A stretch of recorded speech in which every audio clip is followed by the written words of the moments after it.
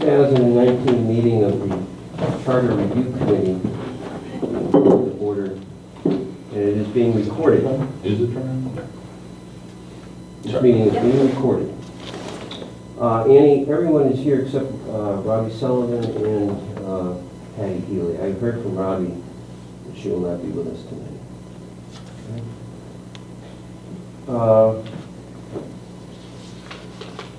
First order of business tonight is to approve the minutes for our last meeting on April 2nd.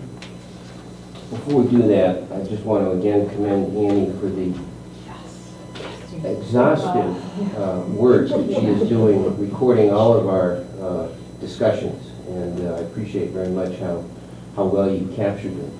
If any member feels, however, that they weren't appropriately captured in the minutes, this is the time to amend them, because this will be the historical record of our proceedings. Can we still be friends, Annie? Yes, absolutely. Oh, thank goodness. All right, so a motion to approve? Well, I did have a Yes. clarifying piece. It's on page 10 of the minutes. Okay. It's just, Molly Fox asked why is this role needed as opposed to a city councilor and why potential conflicts can't be solved by councilors. This is in relation to the ombudsperson question or consideration, and I would just say it was more that it just seemed to me that we may have been missing some key information that should potentially be considered before the committee votes. I don't actually think that was my question. That might have been your question, Bob. Well, you're proposing a specific amendment to the minutes, Molly. Yeah. That sounds like something I would have said, you know. I think that was actually Bob's question, and more my point was just I wanted to reach out for some more additional information before we consider further. So that would be my amendment. So I don't know what the process is. Yeah, I don't actually. really either. So I should Well, you change that can to you would Bob. amend the minutes to move to amend what you would like the minutes to reflect, and then a second and a vote on the amendment. I move to amend what I would like the minutes to reflect. Yeah, that and maybe you could give the line that you would prefer. Molly Fox felt that we were missing some key information that should be considered by the committee before we vote. How's that? Is there a second? Second. Annie, can I emphasize how marvelous I think you are? No, I'm glad. I want it to be correct. So, and should I change your name to Bob Bullrace? Well, you should change my name. I'm still Molly, but No, I mean in that sentence that you're questioning. I think that specific question was Bob's question. Okay. So. I recall that. Okay, so the amendment is that paragraph becomes Bob Bullbrice asked why. Is that right, Bob? Is you agree with that? And then the amendment that Molly offered follows that. Okay. Any other amendments? Thanks, Annie. Yeah, good. Okay, with the amendment as stated by Molly, those in favor of approving the minutes, say aye. Aye. Any opposed? I abstain.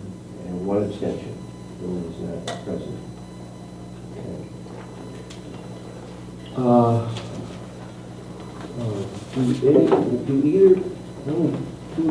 Okay. Do either of you want to address us tonight?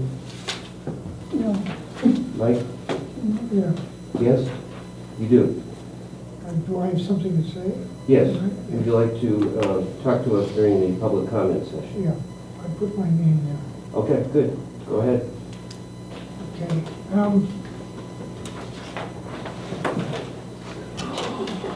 My name is Mike Kirby, 212 Prospect Street, Northampton, Massachusetts. I got the minutes, the charter review minutes, and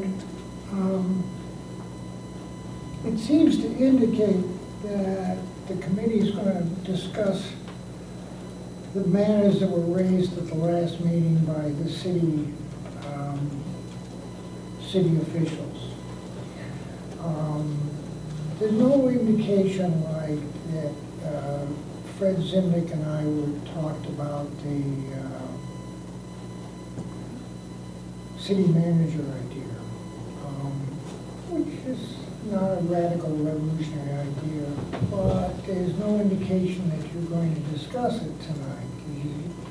And so I would just want to clarify, because a lot of times citizens like us feel invisible, or sometimes don't feel that there's this whole business about transparency.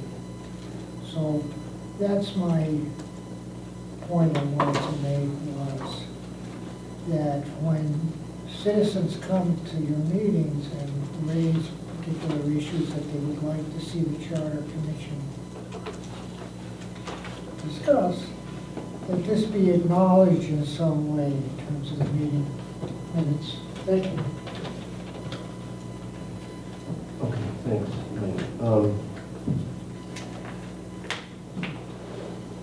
We did discuss it. It was in the minutes for the meeting at which you presented, which was the last,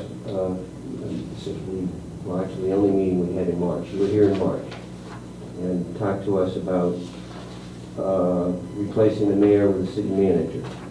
And then we discussed, that was on the agenda for April 2nd, and we did discuss it on April 2nd. Okay. It's on page 7 of the minutes. One that just approved it right now. Yeah. So your proposal, your suggestion, your idea was certainly noted by the committee, and it was discussed 2 weeks ago. At some length. Yeah, okay.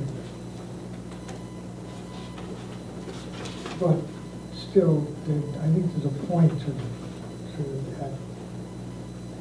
That maybe that when people come to the meeting, that it be acknowledged in the minutes. Well, it And what they is said. in the minutes of the March. April It is in the minutes of the April 2nd meeting that we discussed what you suggested, but it is also in the minutes from the March 19th meeting that you presented your suggestion. Okay, I'm So mistaken. Or not mistaken, misinformed? Well, Just listen. you Ignorant? can, Missed Mike, the you can meeting, check, didn't come to the meeting. Mike, you can check the minutes and you'll see that it was recorded quite clearly, both March 19th that you presented your suggestion, and then we discussed it on April 2nd. Okay, very good. Thank you very much. Thank you. I've added this updates from committee members to the agenda, just so if any of you have information that you want to present to us that's not taken care of elsewhere on the agenda, this is an opportunity to do that. So if there's anybody who has anything they want to present that's not otherwise on the agenda tonight, please do now. Molly? I want to make sure it's not on the agenda, but would this be the appropriate time to mention the questions we talked about reaching out to Elisa Klein, the city councilor, and her response? I do have her response. Happy to share it now, or happy to share it at another point. Regarding the ombudsperson. That's right. That is on the agenda. It is on the agenda? Is that on the agenda? Yes. Great. Okay? I'll wait till then. Okay. Anyone else? The only thing I have that's not on the agenda, and I'll explain why it's not, we talked about inviting the 4th library representatives to return here to discuss their proposal to fill a vacancy on the trustees. They preferred to come to the first meeting in May, which is May 7th, so they will be here on May 7th.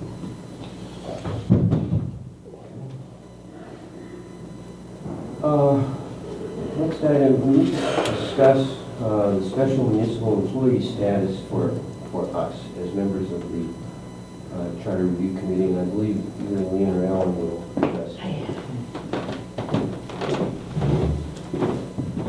I think that was That would be me. Okay, good, I got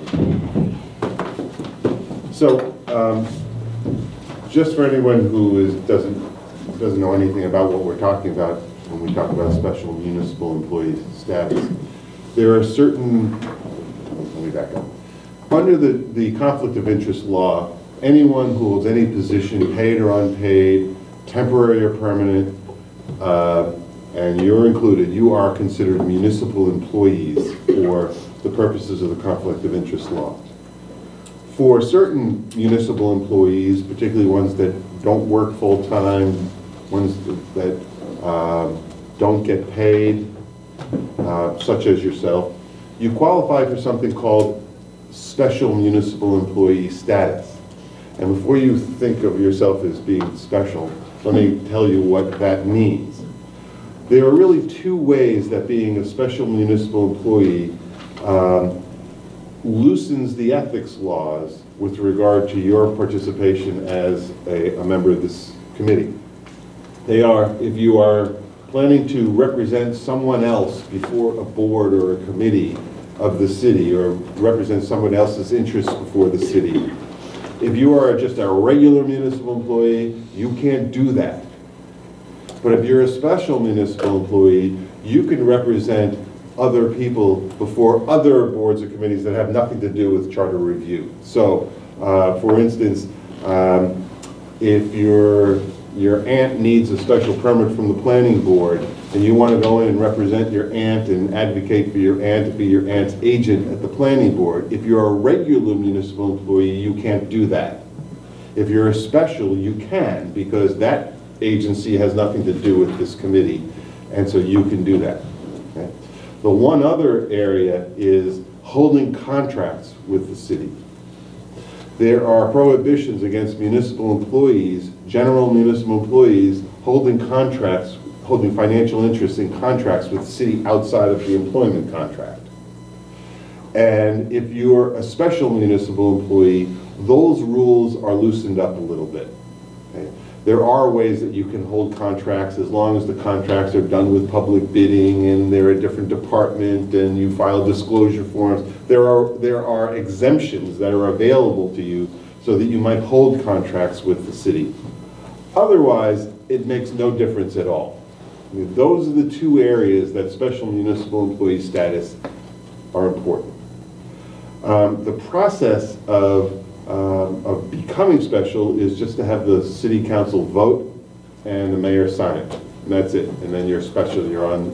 There's an ordinance, so we would update the ordinance to include this committee. When we did the ordinance, this committee didn't exist, so you didn't get on the list. But we can put you on the list if that's the committee's desire, and as long as the city council and the mayor will go along with it.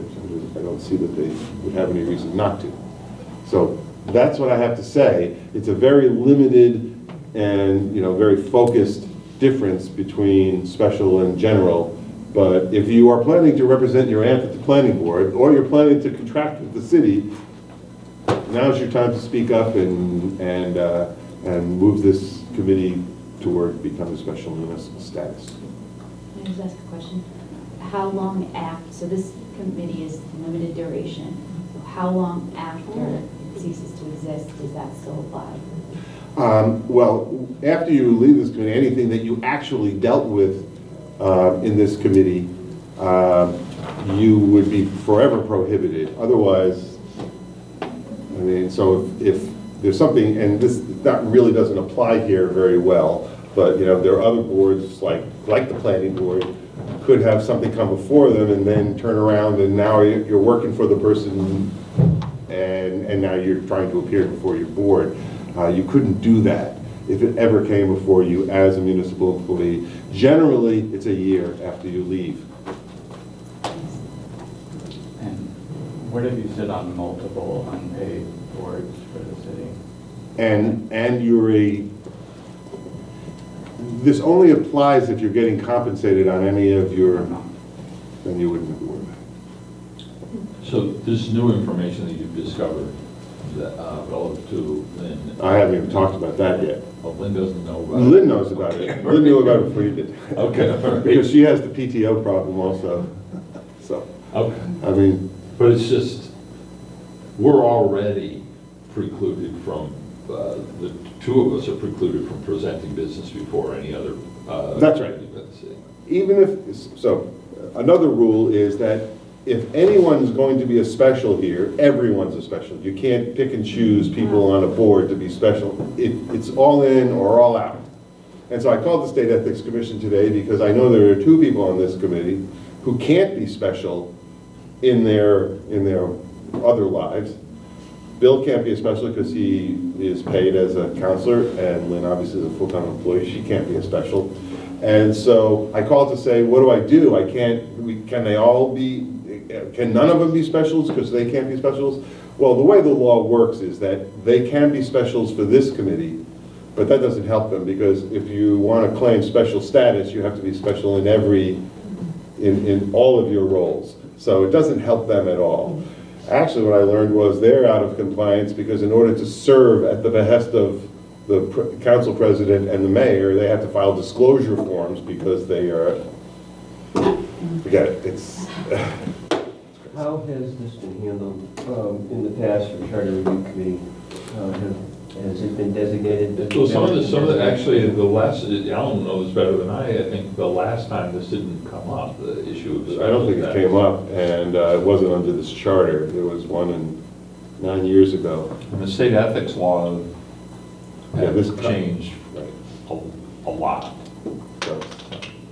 So are you saying, Alan, then that the 7 of us who were appointed as ward representatives could be special? No, you'll all be special for the purposes of this committee. We are special. Not yet. Not yet. But if we vote to ask that we be designated as special, then the 2 members appointed to represent the legislative and executive branches could be exempted from that special status. No, they would be specials to this committee. Yes. They'd be specials for this committee, but not specials in their other roles. Okay. And if you're going to try and use your special status, you have to be special in every role. So the fact is you don't get any benefit from it. They are special municipal employees, but they're not going to get any benefit from it. Okay. So it's really about the 7 ward representatives. Okay.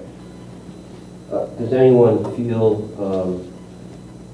a need to become a special?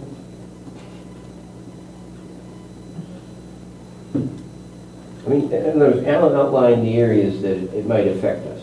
Do any of you feel that you might fall into one of those 2 areas and you want to be protected by the special status? Well, I have to say, I came in late and I apologize for that. We got out of work late. I read the handout, was somebody mailed, but does this mean that you can't, as a member of the committee and a special person, you can't represent yourself or others in other city, I'm going to say it. So if can I represent an organization in front of the city council?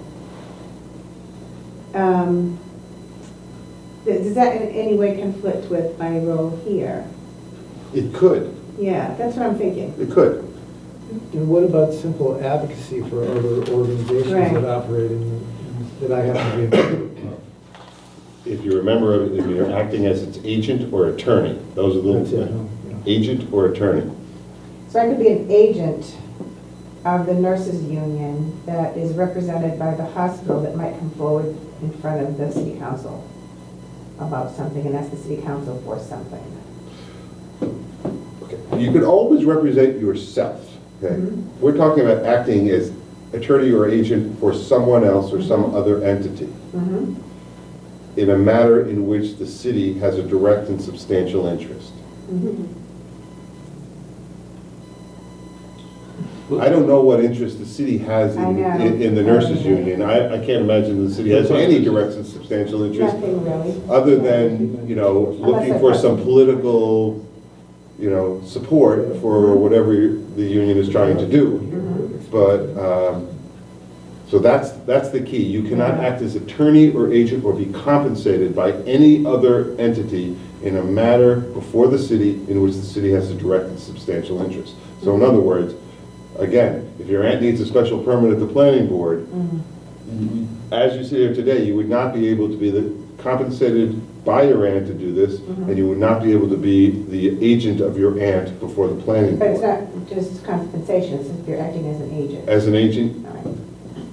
And Patty has come before us, for instance, in advocating for the referendum about nurse staffing quotas, and that would not be a conflict. that would be a conflict because the We city don't know has the no city direct and hospital, substantial we have interest. we have no agency over the hospital, other than whatever zoning applies, and you're not calling for a zoning change for the hospital. So I really, given your job and what you do, I don't see where the potential fit. I'm not sure what Bob's conflict would possibly be, but is something similar to that? No, I mean, I'm reaching, and it's hard to imagine, you know, you try to speculate what can happen in 10 months, but, you know, I'm a member of a community garden, for example. Suppose a flood or act of God occurred, and the fine members of that organization appealed to the city council for help. Would I be prohibited in participating in that? You would be prohibited from being the agent of the corporation or whoever operates the community garden. Is this a city thing? It's city-owned property cooperatively managed by the participants in the community garden. So if that cooperative designated you as the agent to go represent the cooperative before the city, that would be a conflict. So you just have to get someone else to do it. Right, exactly. Or you could go up and say, my name is Bob Bolrace, and this is what I think about what you should do at the We field. identify by plot number, I'm E32. Oh, so we're going to refer to you as that from now on? Only if you want tomatoes. Brings up another issue. We can't predict what might happen over the next 8.5 months. Is there any downside to this committee becoming special municipal influence? And my suggestion is that we go ahead and seek that status. I'll see that it gets on the May 2nd agenda. May 3rd? What's that? Feels so special. That does require us to take the certification for, you go online and take a little test for ethics. We have to do that anyway. We had to do that. Oh, so that's, Yeah. there's no other requirement beyond that? No, just have the city council to vote and maybe No, that's sign three it. Done. I love that Zero. idea. The irony is Did by you the pa- time did this you passes pass? council, we're so close to being done. Yeah, I know. Okay, thanks for explaining that, Alan. I'm sorry to make you more work. No, not at all. Do you, who wants to repeat it back to me? Oh my gosh. We're all special and we feel very special. Yeah, we do. That's why I'm here, just to make you feel special. Good job. The next item on the agenda is to continue our discussion about the, what is referred to in the charter, as part of the introduction to the charter, is attachment one related laws. And there was a question raised 2 meetings ago about whether all the laws that are cited, all the acts that are cited in this document are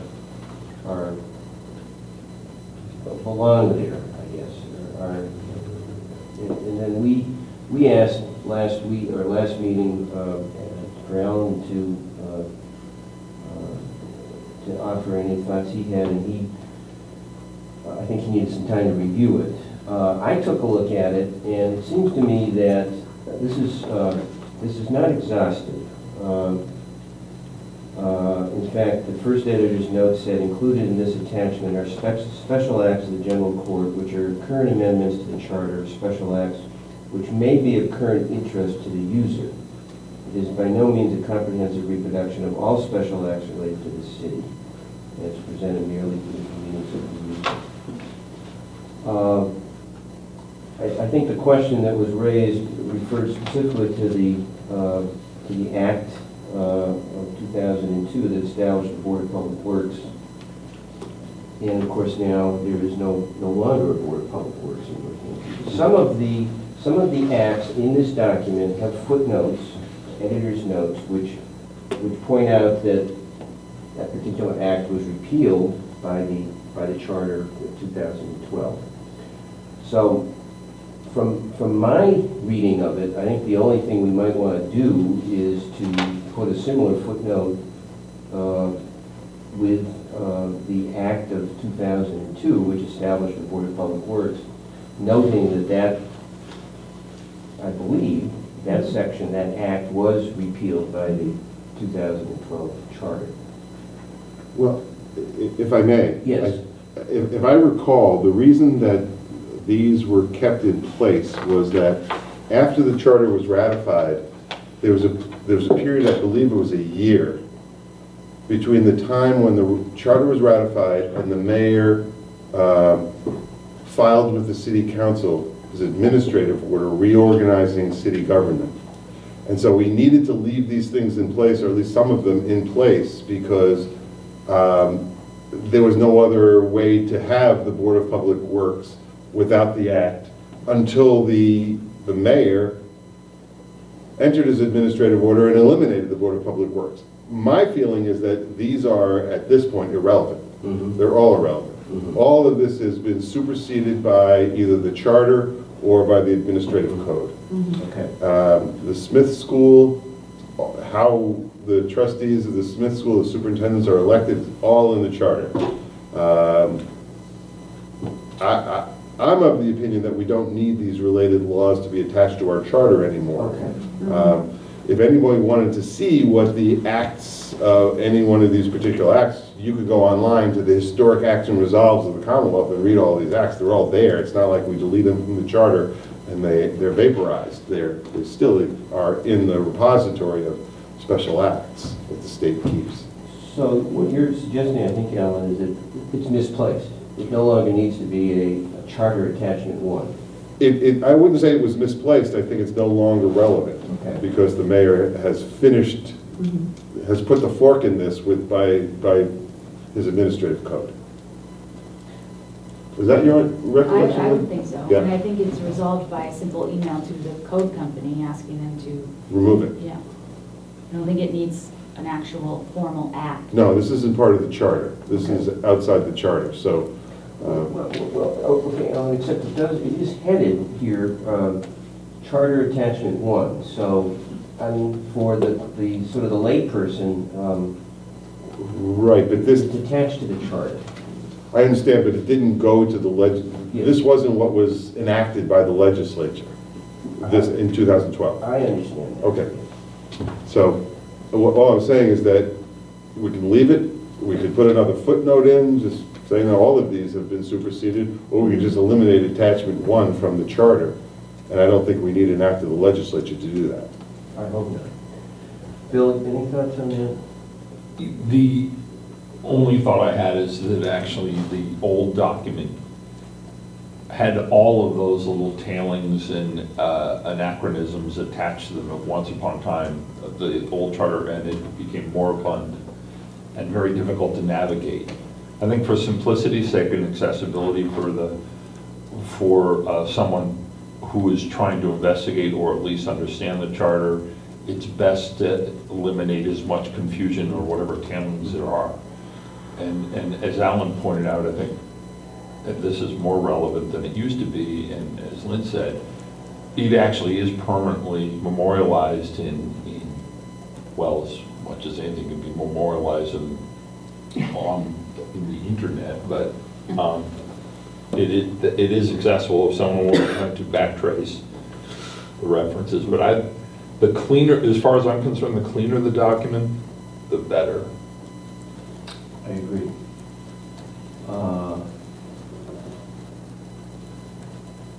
Your suggestion, Alan, in terms of how we now get rid of it?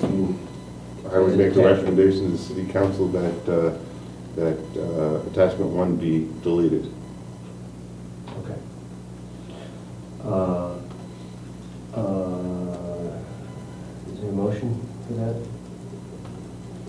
motion. Second. Okay.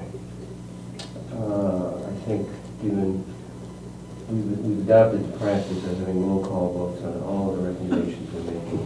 So a roll call, this is a vote to recommend to the City Council that attachment 1 related laws be deleted from the charter. Any further discussion? Is there an attachment 2? There's not, this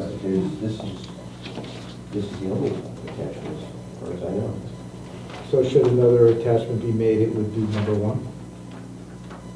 Just trying to We're going prevent. forward, going forward. Going forward, if we ever were to, I don't know why we would attach something to the charter, but it would be 1 or A.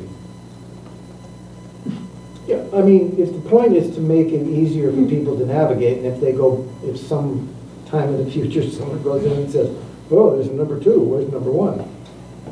Just asking. Oh, yeah, no, there's a list of attachments here, it says attachment 1, that's all. Yeah. Any further discussion? Okay, I guess we're recommending the council that the attachment 1 related laws be deleted. No vote, leave it. And roll call. Stan Moulton, Yes? Robbie Sullivan, absent Dylan Gaffney, Yes. Sam Hopper, Yes. Bob Bullrice. Yes. Patty Healy. Yes. Molly Fox. Lynn Simmons. Yes. Counselor Dwight. Yes. Yes. Passes unanimously with 1 absence. Thank you. Okay, now we have 4 other possible wording changes to vote on tonight. The first is section 210, City Council confirmation of certain appointments. This was tabled from the last meeting for further discussion, including getting Councilor Dwight's view on this. I think the proper procedure here is to have a motion to take it off the table. Is that what we're going to do? There was a motion and it was seconded and then it was tabled? Yes. Yes, so I move that we take it off the table for discussion. Okay. Is there a second? Second. Okay.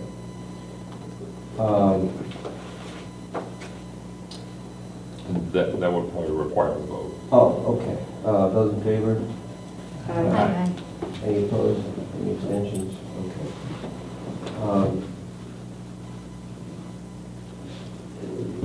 These are probably best taken as 2 separate possible changes.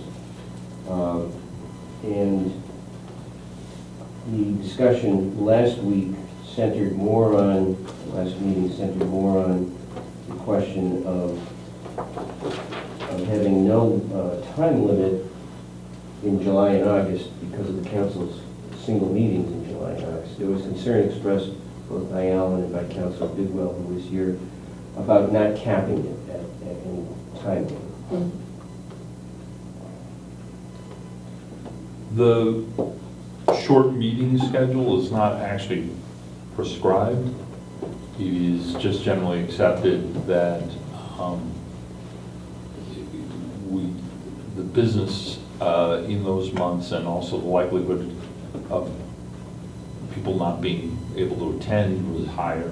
So we decide when we first assemble after being sworn in to pick our schedule, and we usually say we'll do 1 meeting in July and 1 meeting in August with a full understanding it's completely possible that we would call a special election should it be needed. I'm not sure what Councilor Bidwell said in reference to this or Alan, so I'm sorry about that, but if a candidate issue came up during those months, it is possible for the council to call for and schedule a second meeting that month. I think it was, actually when we were doing the charter the last time, I believe we worked all through the summer. We actually met twice each summer. We ended up with a special each time anyway, so. So I'm not so sure, I'm ambivalent on this one. One point that Councilor Bidwell made was that another option is to adjourn a council meeting into a meeting of the subcommittee yes. that deals with these appointments. Yeah. And then return to the council. We have done that too. Yes, we have the meetings within the meetings. In fact, we do it with every finance committee meeting. Mhm. The finance committee meeting is embedded in the actual council meeting. We could do, and we've done it with community resources in the past, usually for appointments and stuff. When, because the clocks were ticking, we would incorporate their meetings within ours. And it qualifies, it's a public meeting, in fact, it's more public than usually, and so, I mean, we do have the flexibility. This is not one of those ones that makes me, when I looked at it, when I was looking at it the other day, and I went, it's not one of those things where I went, oh, of course, that's crazy. I can't believe we would have set ourselves up for this. This one, I think this is a solution looking for a problem, and I'm not sure that it's necessary, but I haven't discussed it with Councilor Bidwell. He wasn't the one who originally raised this. He happened to be here on another matter. Oh, and it his came own up. matters. Yeah. And he made these observations during our discussion. Okay.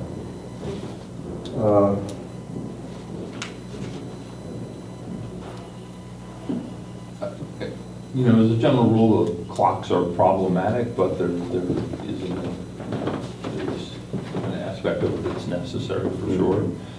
But we do. Motivates like a deadline. Exactly, and the deadline, and we have run into problems previously trying to make sure that one of the things is once the clock starts ticking, sometimes public discussion might, or open public discussion might be sacrificed, and that's the part that concerns me. But by and large, we've been able to accommodate any anomalies.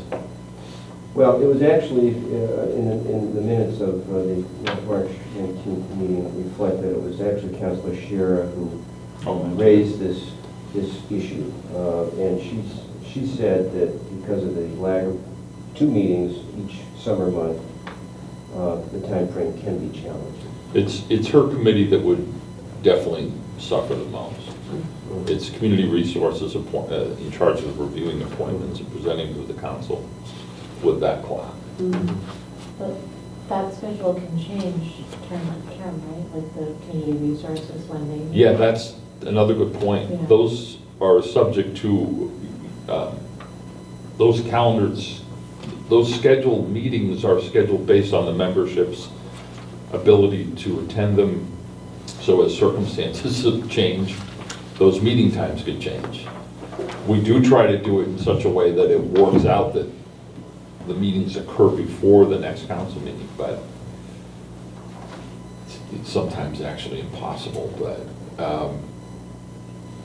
I mean, I take the point. I understand, and it's harder. It's a harder lift. It's a heavier lift to actually try and schedule a special meeting in the summer, because, as I said, everyone's got a conflicting calendars and already sort of presumed that that meeting's not going to happen. But so, Does anyone have any strong feelings that it makes sense to remove that or change the cap during July and August? when you make exceptions, it's my understanding you should provide terms of what the exception is, right? I mean, you can't just simply exempt those 2 months and then... Well, that was the point that was raised there, is what happens in July and August. And I think I raised 2 points. One, would it make sense just to extend a little bit, the deadline for the whole year? Or, sometimes committees have to have special meetings. That's real life. You have to have meetings. And so, but I would not like to see this just exempt July and August without saying what happens in July and August. What is the deadline?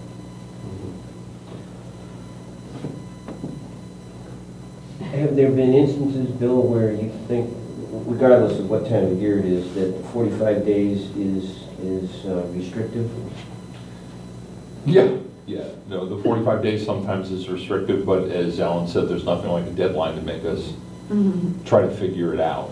It's, actually oddly enough, it's Pam who's actually endured more of the weird conflicts that came up, because when these clocks just started, Pam was in the unenviable position of trying to herd the cats and get us to keep us on our game, because we don't keep those clocks in our head, and we don't anticipate it when we refer something out.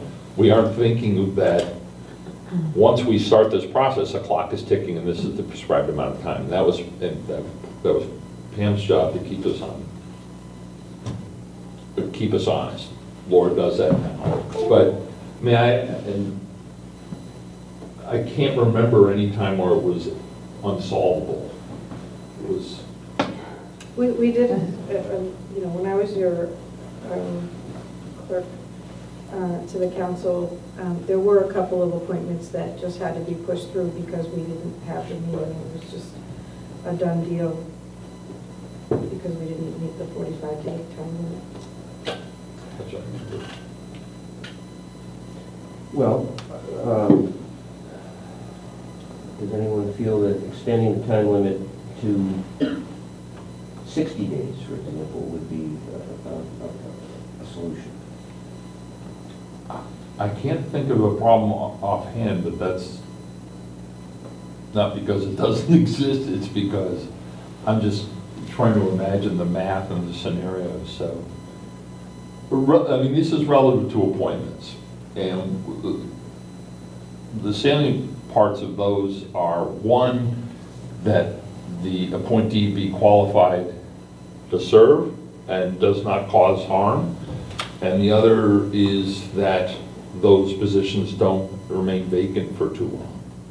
Usually the appointments come because there's a critical need for their service. So, I mean, 60 days, that's pretty much the lifespan of most things in municipal government, is the start of, 60 days. So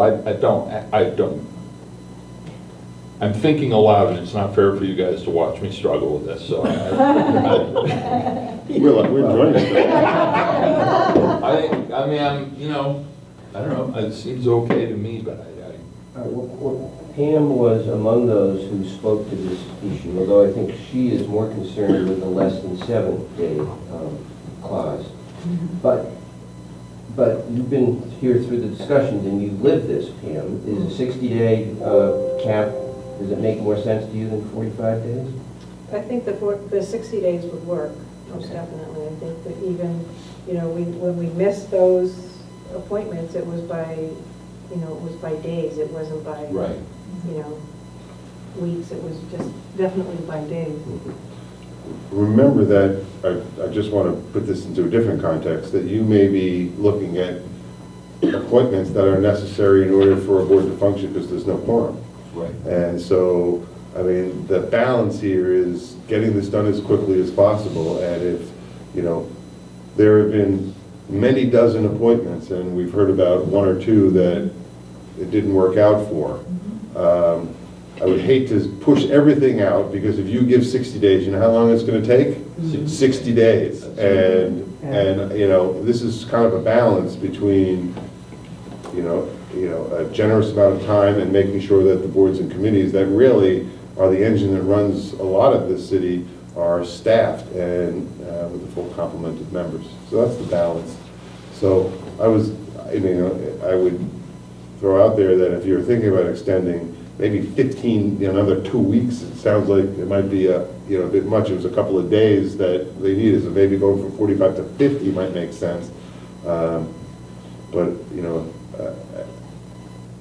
And I think, am I wrong, Lynn, that the mayor has been trying to get these appointments sort of? Yeah, so with the administrative code, everyone, when the statute was silent or didn't exist for a board or committee, all of the term limits were changed from July to June, like staggered 3-year terms generally. So almost everybody would cycle off at the same time. So we'll be preparing to put forward the ones that will expire at the end of June in May. So that, because we're cognizant of that 45 days. And I don't recall in the last 2 years that 45 days being a problem. I don't know if people have just gotten used to it, the council's better about it, or the mayor's office is better about submitting them and just keeping that calendar in mind, but I don't recall one in the last 2 years.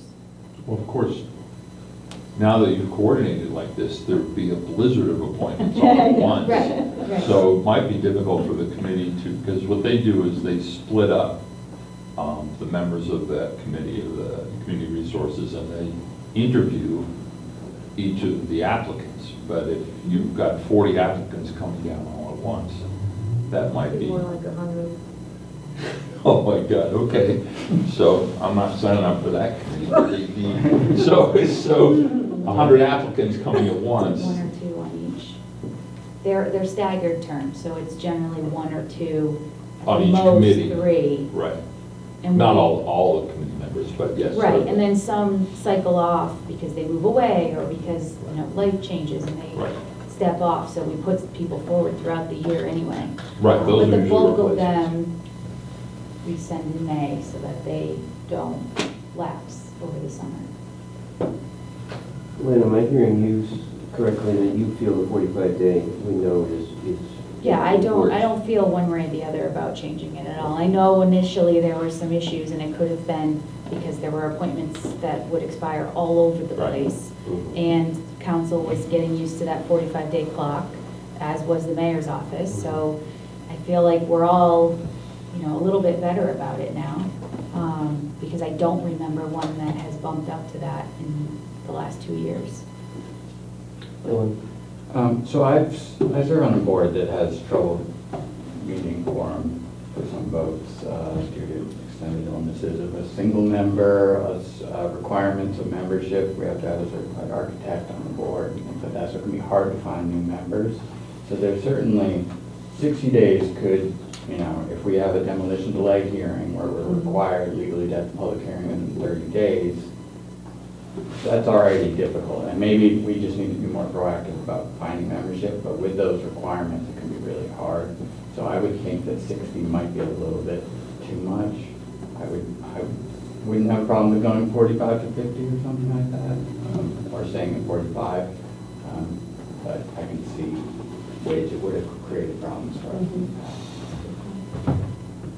Imagine 45. I'm fine with keeping it at 45, but I'm cognizant of the issues that happen here. Yeah, to the less than 7 point, that's actually a harder window to manage, I think, to Pam's point. That one's, there's no wiggle room in 7. Yes. And I believe it's 7 business days, so it doesn't count weekends. No, it's 7. Okay, this is where I always get confused. Some of these things are just business days. Some of them are actual weekdays, which include weekends, when you don't meet or things can't happen. So that becomes problematic in and of itself. So this is technically even shorter. Less than 7, it's actually less than 5. If you consider that the weekend is basically, there's nothing going to happen on the weekend. And that makes for some front-end work that might be harder to navigate, but that's more out of the mayor's office and out of the clerk's office, that work, than the council's. I mean, there's technically a built-in 2-day window because when Right, you you have to submit do public, something. yeah. So, again, I don't feel one way or the other because I think we've worked out a lot of those kinks. But, there's times when we submit something and it goes to council Thursday and your committee meets Tuesday and you can't get it on that agenda. But you don't have a strong feeling about I less don't. than 7 days. Okay, well, rather than try to summarize what Pam has said before, I'll just ask Pam to repeat what she said before. You'd like to get that phrase removed. You're talking about the 7 days? Less than 7 days, yes. So when the city council meets on a Thursday and they refer something to the following Monday, they can't technically, because of this stipulation, have it on their agenda for the following Monday's meeting. So it ends up waiting, and this, I think, is part of the problem when you get into the summer, it ends up waiting the additional whole month. And then depending on when they schedule their once-a-month meeting in July or August, that's when they run into difficulty with the 45-day on the other end. So if for a meeting that happens on a Thursday, if the meeting were to happen the following Monday or Tuesday, and that needs to wait until the following month in order for the appointment to be taken up, it can be a problem. I think if it were a little less restrictive, but you know, we sort of coordinated getting the meeting notice posted for the committee. Let's say that the same day that the item was on the agenda for the city council meeting, if it went on to an agenda for the committee meeting, if you had that flexibility built into the charter, then the appointment could be passed through a lot quicker. Can Do you follow do what I'm that? saying? Yeah, so is it possible, so like if something passes city council on Thursday to get referred, can you put it on that committee's agenda before it gets passed? Well, it's possible, given, there can be the presumption that it would be referred. Okay. That, There are some things that have to be referred, Yeah, including that's true. these things have That's to be true. referred. Okay. And you can presume that it's referred, and if it doesn't manage to make referral, you can delete it from I see. the agenda of the committee meeting. Right. It's basically a placeholder. So even if we get rid of the less than 7, there's still by default a 2-day cushion because of open Right. meeting law posting? Because open meeting law to Okay. post it, and that does not include weekends Yeah. either, so. Wait, So you can't, Right, so technically the way it's worded now Mhm. with the, shall not make a recommendation to the full city council. So technically, they can't meet to make that recommendation and then send it back to the city council on the Monday. So you'd have to reword that so that it said something to the effect of, shall make a recommendation to the full city council, provided that there is ample notification of 48 hours or whatever to the public so that they can participate in the discussion. So essentially, the posting would have to go up on Thursday, the same day that city council reviewed the appointment, and then it could be discussed on the following Monday. by our rules now, appointments now are folded into what's called the consent agenda. And the consent agenda doesn't have debate unless unless a council calls to have it removed. But, and that's actually a new mechanism that Councilor O'Donnell instituted, and it actually works. It does get the more perfunctory items moving faster, and so I think with that, if it's embedded in the consent agenda, there can be a presumption that it would rightfully be referred. I like Pam's idea of actually just stipulating that,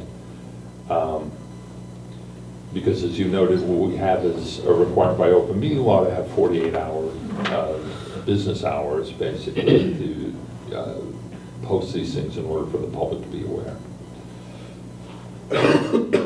So, I'm sorry, Bill, you like Pam's idea, and would you like to offer an amendment to this wording here? Sure. Let's see, Pam, how did you phrase it? Actually, you did it really well. It was,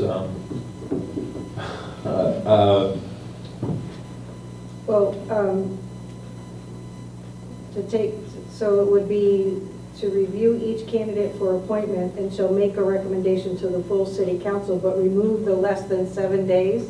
right. And it would be provided that posting is, meets the open meeting law requirements. I don't think you. I don't think you need to put that in the charter. That's Every just- meeting has to meet the open meeting law requirements. Yeah. That should not be in the charter. Every meeting has to meet. So just strike less Just strike than the 7 days. If or- there aren't, if the notice hasn't been posted 48 hours in advance, not including weekends and holidays, it can't be taken up at the next meeting. It just can't. And so, but that doesn't need to be in the charter. Okay, so actually, yeah, I would move that we strike not less than 7. And nor, because that won't be necessary. So let's see, shall make a recommendation to the full city council Not more. not more than 45 days after the referral. Yeah. Okay, that is your amendment to this language. Is there a second? Second. Okay, any further discussion? Okay. The amendment, then, a yes vote would strike less than 7 nor, and would leave the 45-day cap on the other end. A yes vote will recommend that less than 7 nor be deleted, a no vote would leave it. Can I Well, just, sorry, yes. before we,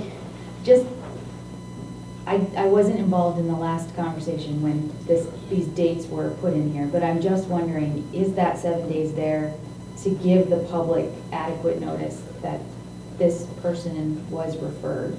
And or does it give the council time to do its due diligence on scheduling the person, talking to the person, I don't know, seeing what other information comes to light before they put them on an agenda? Maybe it doesn't matter, but I feel like there was a reason why that 7 days maybe was there.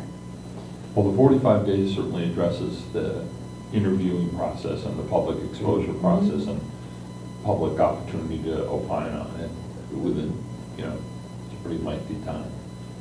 The less than 7, I mean, unless someone had, nothing horrible happens in that intervening time, that I can imagine that deprives the public of access and for weighing in or participating in the vetting process. So, and the council can do its vetting process.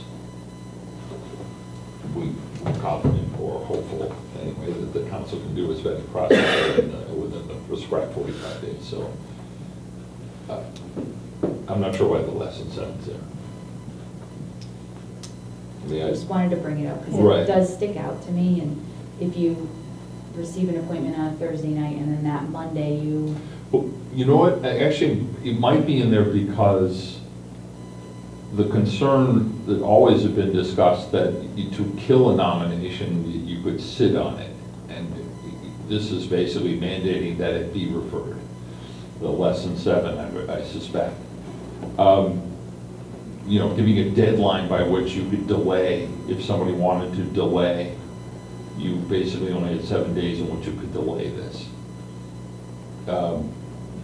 I think this might come as sort of a reaction to an old dodge in the council once upon a time referred to minority reconsideration, which was designed, which actually was not a thing legally. It wasn't part of the rules or anything else, but it was literally used to kill something, particularly towards the end of a term when you knew you couldn't take it up again, and minority reconsideration would be invoked, and then everything had, for some reason, there was a magic wand, and any councilor could do it, and it would stop everything. Councilor Labarge was very fond of that ploy. Ray Labarge. Ray Labarge, yes. Let's be clear. Yes, yes. The late Your former house homeowner. But if I just weigh in on it, so what we're talking about here is not having the committee make a recommendation to the council less than 7 days after the committee got it. Right, okay. And so I think the concern was something untoward is going to happen if this can be referred.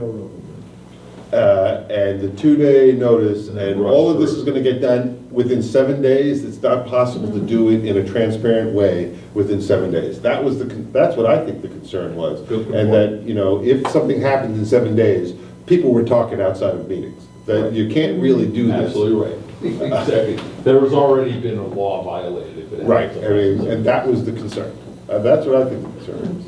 But I don't think there's any prohibition against city services, is that the committee? the city services 3 days later having a meeting and starting the process. They just can't make a recommendation before the 7 days. Or they have their meeting and they all go, oh, this is great. We love this guy. We approve him. You can't do that. It's got to be at least 7 days out. That's for transparency and for assuring adherence to open meeting. So I think that we're conflating commencing the process at city services with making a recommendation back to the council. Well, insofar as we've already described that less than 7 being next to impossible. I think the issue is really that the interpretation that the city council has about the recommendation is that they don't take it up. So they won't discuss an appointment. They won't even discuss an appointment or pass out anything having to do with the nominee until it goes beyond the 7 days. But in fact, a different interpretation of the recommendation back to the city council, as far as it could be interpreted, that you can make the the committee can come up with a recommendation, but that the recommendation doesn't go to the city council for approval until the next meeting. That is possible. So there's that, so you sort of miss a whole meeting in between where people could have, 2 weeks have gone by. But we're talking here about the obligation of the subcommittee to make a recommendation to the full council. And what this says is that the committee has to take at least 7 days before it makes a recommendation to the council. And it can't take more than 45 days. So somewhere between that 7 and 45 days is when the committee recommends to the full council. So the committee, so the strictest interpretation that the council has taken is that they don't take it up less than 7 days. The committee can't take it up less than 7 days? That's the way that it's been interpreted, I should say. Well, that's not what the charter says. And you can have a rule to that effect if you want to make it more strict. But that's not what the charter says. What the charter says is that the committee cannot make its recommendation to the council in less than 7 days. It doesn't say anything about when the process commences at the committee. So we've been combining those 2 points right there instead of just the recommendation. So can they come up with their recommendation the following Monday and then send the recommendation back to city council the following city council meeting? What the charter says is that they cannot make a recommendation to the council. What the council wants to do in terms of its charge to the committee not to take this up in less than 7 days, the council can have a rule on that if they want to, but this is the charter. And this is sort of like the broad framework.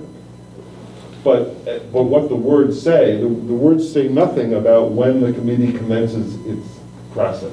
So if they had the person there the following Monday, took up the appointment, discussed it, determined their recommendation, but then didn't send it back until the next city council meeting, that would not be a violation. That would not be a violation of the charter. It might be something that the council frowns upon. Well, actually, no, I couldn't see why the council would frown upon that, but then maybe for clarification's sake for the confusion here, we shall review each candidate for appointment and shall make a recommendations to the full city council not more than 45 days. The lesson, I mean, the phrase that we want, or basically that makes this clear, is to say, shall not make a recommendation less than 7, right? That's, what they've done is they've made a compound sentence here to try and be elegant in it, but clearly it's been misunderstood. And I could see why it's misunderstood. Yeah. Shall review each candidate for appointment, but shall not make a recommendation to the full city council more than 7 days, less than 7 days. but shall make a referral no more than 45 days after the referral. That's not clearing up Would it be anything. easier just to make it 2 sentences? Like for, shall review each candidate for appointment, period. And then the standing committee shall make a recommendation to the full city council, not less than 7 days or more than 45 days. I think it's still kind of, it's that less than 7 thing, as Pam said, that the committee's been functioning under the assumption that what that meant was that it basically was untouchable until after 7 days. I don't know what would lead anybody. Well, you to know that. what, we can solve this problem by making a clarification to Council Shara, who's the chair of the committee, and Absolutely. once it becomes embedded in legacy, everyone will do it from there on in. And if, you know, and again, if the council feels like it's too rushed to have a recommendation within 7 days, pass a rule, put it in your rules. Yeah, I haven't heard that come up, so, yeah, okay, yeah. If you, All right, Bill, are you withdrawing your amendment then? You know what? I am, I'm sorry. Yes, I think I would withdraw the amendment after further debate. And then it's incumbent upon me to kind of explain to Councilor Shara and all the other councilors on that committee. You're fine. You've been doing everything right, and you're fine. You actually, we just gave you got a whole new week has been granted to you, so. Okay. And with no amendment on the floor, we will have no further discussion or have to vote on any wording changes to section 210. There has to be an emoji for this moment.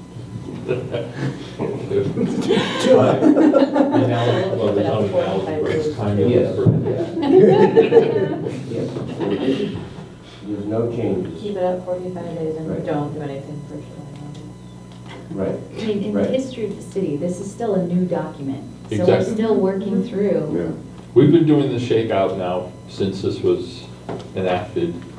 But as I said, Pam had to deal with most of the shakeout because she came in just as we were all, and a lot of times we were making. I dealt with quite a bit of shakeout. Yeah, you did too. That's true, fair enough. I had to read every ordinance, every ordinance. That's right. Alan, you're a better person. You're right, Stan. Okay, well, thanks for your, everyone's attention to that particular item. Number 2. Number 2 was brought to us last meeting by Lynn, and Lynn, if you just want to explain again the reasoning for adding Superintendent of Smith's agricultural school to this section. I'm trying to refresh my memory. I think it's because the city council, the mayor, don't make the appointments to this, that are made by the school committee, the superintendents of Smith's school and the city. So the mayor doesn't make those appointments. Right, and it's different from the process Oh, correct. that we do, Yes. that we do Yeah. with Yes. the school. They're committee elected members. officials. so- Right, those are elected Yeah. bodies that make their own committee appointments, and the mayor has nothing to do with them, so it's just being clear. If I could just add one more thing, it's just, the wording is now inconsistent, because it says, provided, however, this shall not include persons serving under the school committee and persons serving under the city council, but we didn't add the persons serving under with regard, so we could either take it out at the city council, so it would be persons serving under the school committee, superintendents, city council. Or put the person serving under in 3 places, but don't leave it out in the middle there. Yes, I agree with your recognition that that would be inconsistent. Is there a reason for the wording, person serving under? Yes, because these are committee appointments. These are appointments made by the mayor, okay, for officers and departments, okay? And so those are persons serving under the mayor. The appointments made by the school committee are persons serving under the school committee, and so that's... Okay, so then my suggestion would be that the added wording, the person serving under superintendent of Smith's Agricultural School. I would agree with that. Okay. Any, we'll need a motion to add that. So language. moved. Second. Okay, any further discussion? Can I just ask to clarify this for me? everything after the semicolon, this thing provided, however, this shall not include. Why are those things not already redundant with for whom no other method of appointment or selection is provided by the charter? Are these not positions that are provided by the charter? Those are talking about multi-member bodies. Okay. And And, nowhere else in the charter provides for how these. correct, the appointment of multi-member bodies is in the administrative code. Further discussion? Roll call, please, Amy. Yes vote would add the language, person serving under the superintendent of Smith's Agricultural School. A no vote would not add that. Stan Moulton, Robbie Sullivan, absent. Dylan Gaffney. Yes. Sam Hopper. Yes. Bob Bollrice. Yes. Patty Healy. Yes. Molly Fox. Yes. Lynn Simmons. Yes. Counselor Flynn. Yes. Do I have to say Robbie's name? No. No. You don't, actually, you can skip over, it's already, you've identified that she's absent. so you don't have to, Right, yeah. Okay. That passes 8-0. The next one, section 3.6, approval of mayor veto, also brought to us last meeting by Lynn. It would delete the word resolution. It would delete the adjective memorial before resolutions and replace that with non-binding. And it would delete the verb selection and replace that with confirmation of city officers. When you want to just clarify again why, Sure. explain again why these clarifications are needed. Sure. So the mayor would not veto a council resolution. So that's just to clean up the language. And there was conversation about what was a memorial resolution. Excuse me. And they weren't opposite of each other. That's what I established. That's what you established, non-binding and memorial. Annie's. No, all resolutions are non-binding. There was this question of what a memorial meant. I think I was trying to understand the difference between memorial and non-binding or something like that. I think all of us were trying to understand what Yeah. What does memorial. memorial mean? Yeah, it's just, In the context. yes. So replacing it with non-binding was just a little clearer, and then deleting selection and replace with confirmation, because again, just clearer, cleaner language that follows what's actually happened, and what actually happens. Okay, excellent. So a motion to approve these three wording changes in section 3.6. Second. Any discussion? Okay, I guess vote would make those changes of wording, and the no vote would leave them intact. Annie? Stan Moulton. Yes? Dylan Gaffney. Yes. Sam Hopper. Yes. Bob Bollrice. Yes. Patty Healy. Yes. Molly Fox. Yes. Lynn Simmons. Yes. Counselor Flynn. Yes. Okay, that is 8-0. And the fourth item here is under section 7.2, annual budget policy. This is the language that Councilor Bidwell suggested we add as a second paragraph.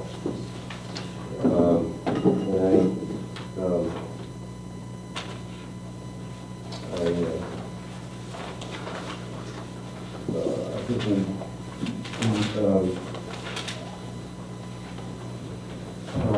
we heard Councilor Bidwell's reasoning on this.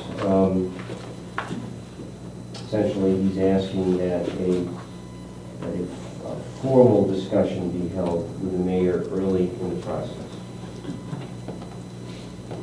Is there a motion to approve that sentence? Were you going to add something? Well, I can, if it's put on the floor, I can talk about it Okay. when it's on the floor, so. I move for purposes of discussion. Second. Okay, discussion.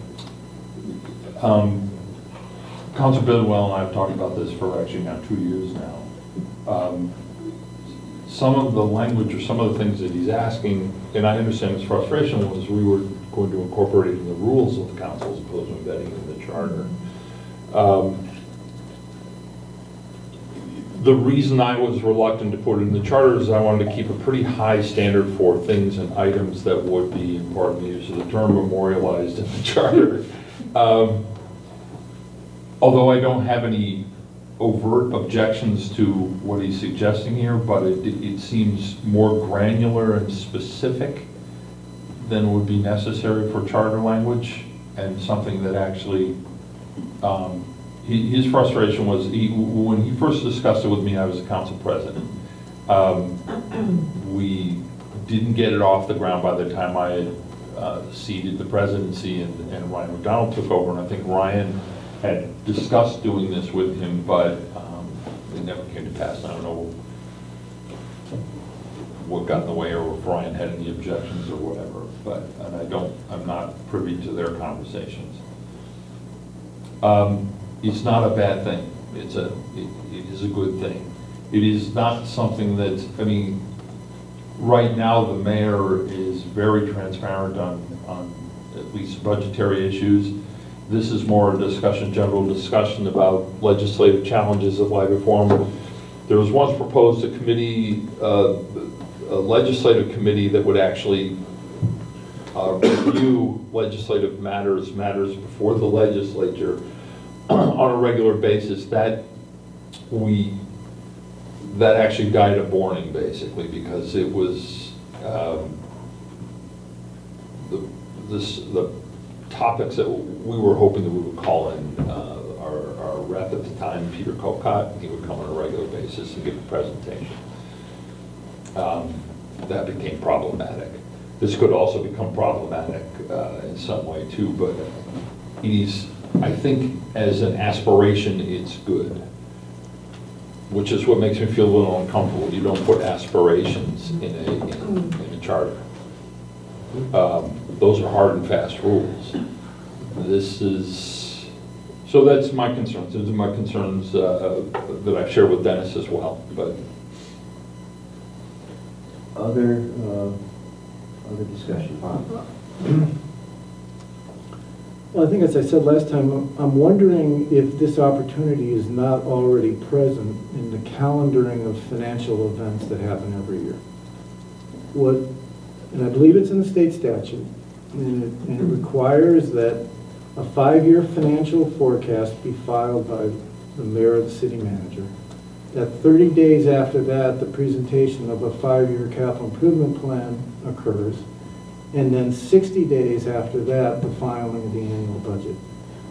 And that happens after hearings and the rest. So within that rigidly specified deadline of financial matters occurring every year, there's abundant opportunity for the mayor to present these things and the city council to respond.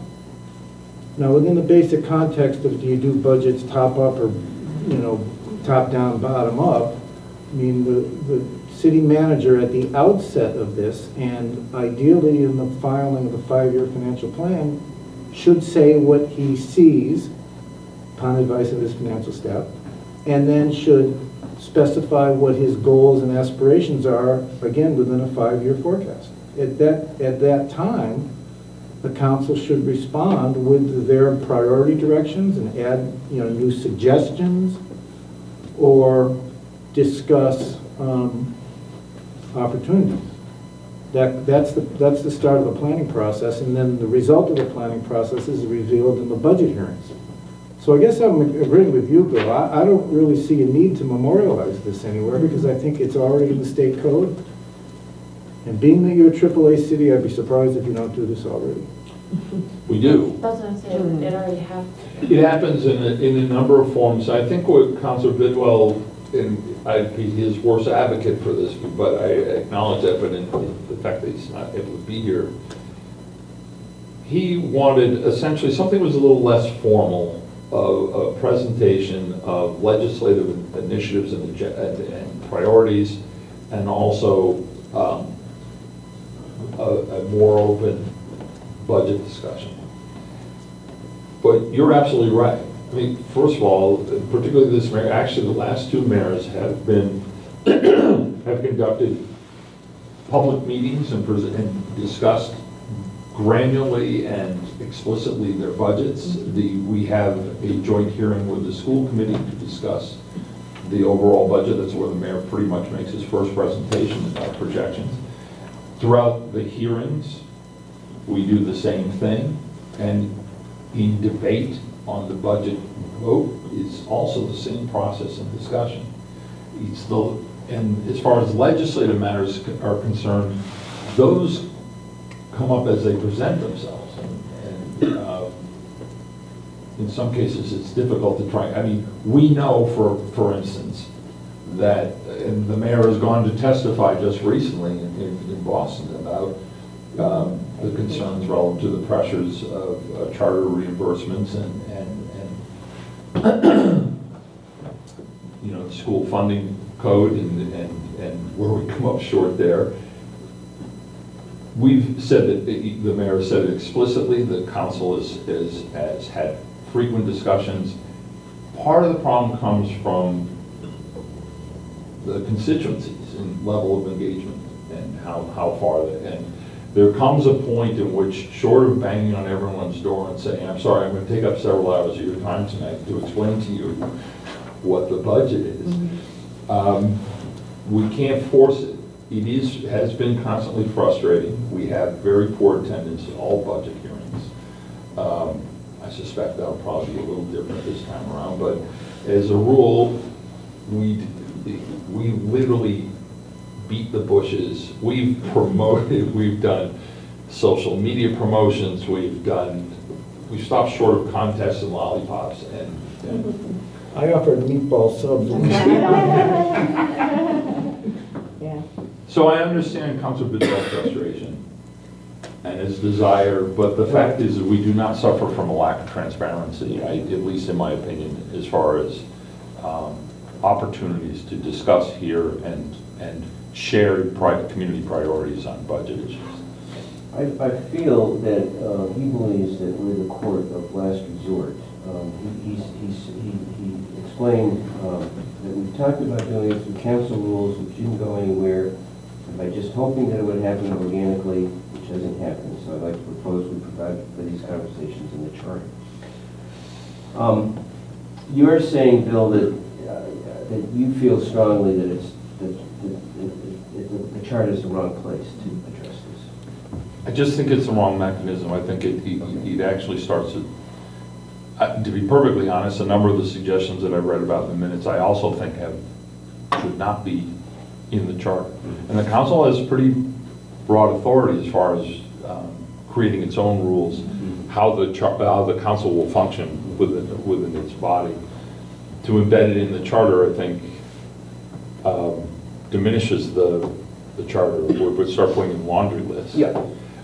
So that's my concern. I mean, essentially, I don't think it's inappropriate for Councilor Bidwell to suggest this. He actually has had the opportunity to form it as a proposal and present it formally to have the council vote on. He hasn't done that. So, all right. Does anyone else on the committee believe that this is something that we should include in the charter? No. Okay. Then I think I did move for purposes of discussion, but I think you should. So I can either withdraw or we can vote yea or nay. Well, why don't you withdraw? I withdraw. Okay. So there will be no action on this. So I've withdrawn 2 motions. That's great. That's going to look great on the First, you're gonna here for a couple weeks and decide what he wants. Bold his name. All caps. Do we not think going forward it might be better if we in fact speak to this via a motion that we do not feel that it's appropriate, so that we can at least say the Make to it as a anyone that we in recommendation. fact, yeah. And let's, That's fair. Or, yes, I think Council Bidwell would like to see at least that it was discussed and that. you got at least like 45 minutes, maybe even more. Yeah. In 2 What are you meetings. suggesting, Bob? I'm suggesting we Keep vote, it on the- we keep it vote on no the- on the Withdraw, you motion. withdraw. So make it. Or I would move that I move that upon considerable discussion, the committee votes no on incorporating this notion into the city charter. Is there a second? Second. Okay, now, any discussion? Okay. On this one, a yes vote means that we're not including this in the chart, in our recommendation. Yes is a no vote. Yes. that is correct. A no vote would disagree with that notion. Well, I don't, all right, Annie, go ahead and call it. Stan Moore. Yes. Dylan Caffney. Yes. Sam Hopper. Bob Bollright. Yes. Patty Healy. Yes. Molly Fox. Yes. Lynn Simmons. Yes. Counselor Dwight. Yes. Okay. You can be the bearer of good news. I will. You can at least tell them we voted on it. I will tell them so. Okay, that concludes the items that we need to vote on tonight. The next agenda item is to continue our discussion of issues that were raised by city officials during the last two meetings. And just for Bill and Patty's, so you know what I'm after here, this is not to take a position. We're simply taking the temperature of the committee to see whether these are issues that we want to continue discussing, continue to include in our agenda over the next several months. Specifically, we held off on the term limit suggestion to take a look at. Several people said, including Alan, said that there was lengthy discussion about term limits during the last charter review, and to give us an opportunity to look at the minutes to see if they helped sort of inform us. Annie helpfully sent us the link to all those minutes, and there was, if you looked at the minutes, say from fall 2010 through early 2011, you will see a number of references to people who spoke both pro and con about term limits. I did not find in those minutes any decision by the Charter Review Committee at that time to why they chose not to include term limits in the charter. I'll defer to Alan to sort of fill in the gap there, but there seemed to be no specific resolution. It was on the charter review.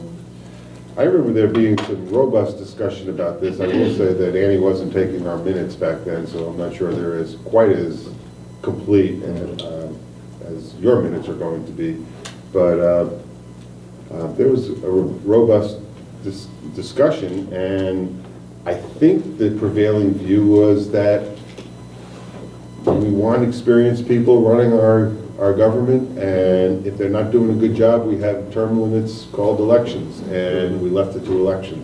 That's my recollection of sort of the reasoning for leaving it off. It was debated on the floor too when At City Council. at City Council. It wasn't part of it, but it did keep coming up. And actually, to Alan's point, that the reference that elections are term limits, the frustration with incumbency and all the issues that come with that, speaks more to the voters. If the voters want the initiative of term limits, they have the capacity and the ability to limit terms. So both Alan and Bill, you feel that this was thoroughly vetted during the last review process? At the time, yeah. I don't know if circumstances have changed, but yes, then we had a healthy discussion, but the prevailing opinion was term limits were unnecessary. Okay. So does anyone on the committee now feel that this is, 7 years of have passed and that we want to sort of renew the discussion of term limits. I don't want to preclude it. I mean, I'll be transparent and say, I believe that, I've always believed that elections are term limits, and the term limits are essentially further limiting oddly enough, voters' choices. That said, I also don't want to perfunctorily eliminate the discussion from it, just because that's my opinion. That's not. So. I mean, I think elections are often become the talking point for why we don't have term limits. And I think that's fair. I think when you want to be thinking about this really substantively, is when you have a corrupt government, which we don't have as far as I know, in Northampton. And that's right. That's something to potentially consider as a kind of check and balance. Mm-hmm. You know. I mean, the discussion of term limits usually comes up with people's frustration with incumbency, but the irony is those same people invariably vote the incumbents back in. Right. And that's always, and it's frustration because there is a problem with long-term embedded incumbency. I think that is a problem. I think that can be a problem for a host of reasons. There's a plus side. There's legacy memories and things like that, and also a more sophisticated understanding of the process and so on. But there is, long-term incumbencies, entrenched incumbencies can be problematic, but I don't think term limits are the mechanism by which you deal with that, or should deal with that, at least not as we prescribed it under this republic/democracy. Yeah, and I think it was stated best in the minutes that, I think that you were quoted in the minutes to say that elections are the term limits, and I think that's worked well here. And I think we do always have a problem with long-term incumbents, and that's an uncommon problem, but term limits for all positions, I don't think answers the problem of an occasional long-term incumbent. Also, Molly's point, we haven't really had the long-term incumbencies, personally speaking, are the exception, not the rule. Right. We have pretty high turnover, and mayoral terms, I would never limit those, because the mayor, you want, even if you're talking about the town manager model, you want someone in there long-term to do long-term plans. Which is why we have a 4-year term for the mayor instead of 2. So, and this also speaks to the issue about the terms. The reason councils are 2 years is because if you have a problem with an incumbent mayor who isn't coming up for re-election, then you can vote counterpoint councilors to keep them in check. If you feel that they have too much fealty to a mayor you don't like. So that's why the structure is that way. Other members with any thoughts on whether this is an issue that we should spend more time on this year? No, I concur with what everybody said. I think the answer, if people feel that incumbency is a problem, then they should run for something, and they should end up, with the recent climate of more people getting involved, hopefully that would fix whatever the problem they perceive. But I don't see it as something that we need to address, nor would I want to completely rule out discussion. I feel the same. Same? Same.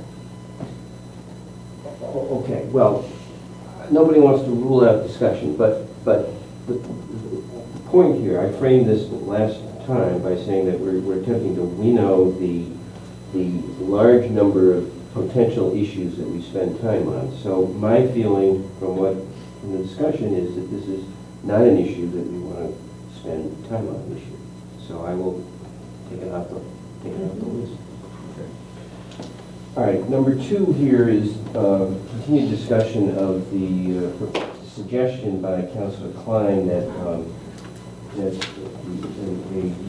a position of an appointed independent ombudsperson who responds to citizen complaints be included in the charter. This is the one, Molly, where you went back to her for more information. Yep. So I emailed her, and I can share her thoughts with you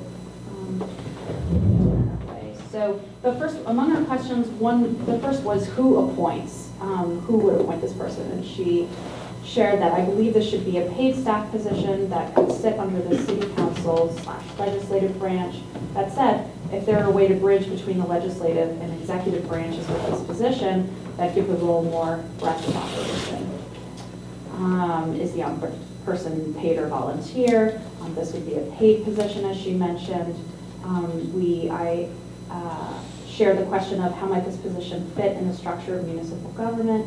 She responded, I think this person could handle issues submitted by city residents and business owners, take referrals from city councilors, and if this could be worked out with the executive branch, also look at issues raised by city staff who are concerned about a problem that affects city residents.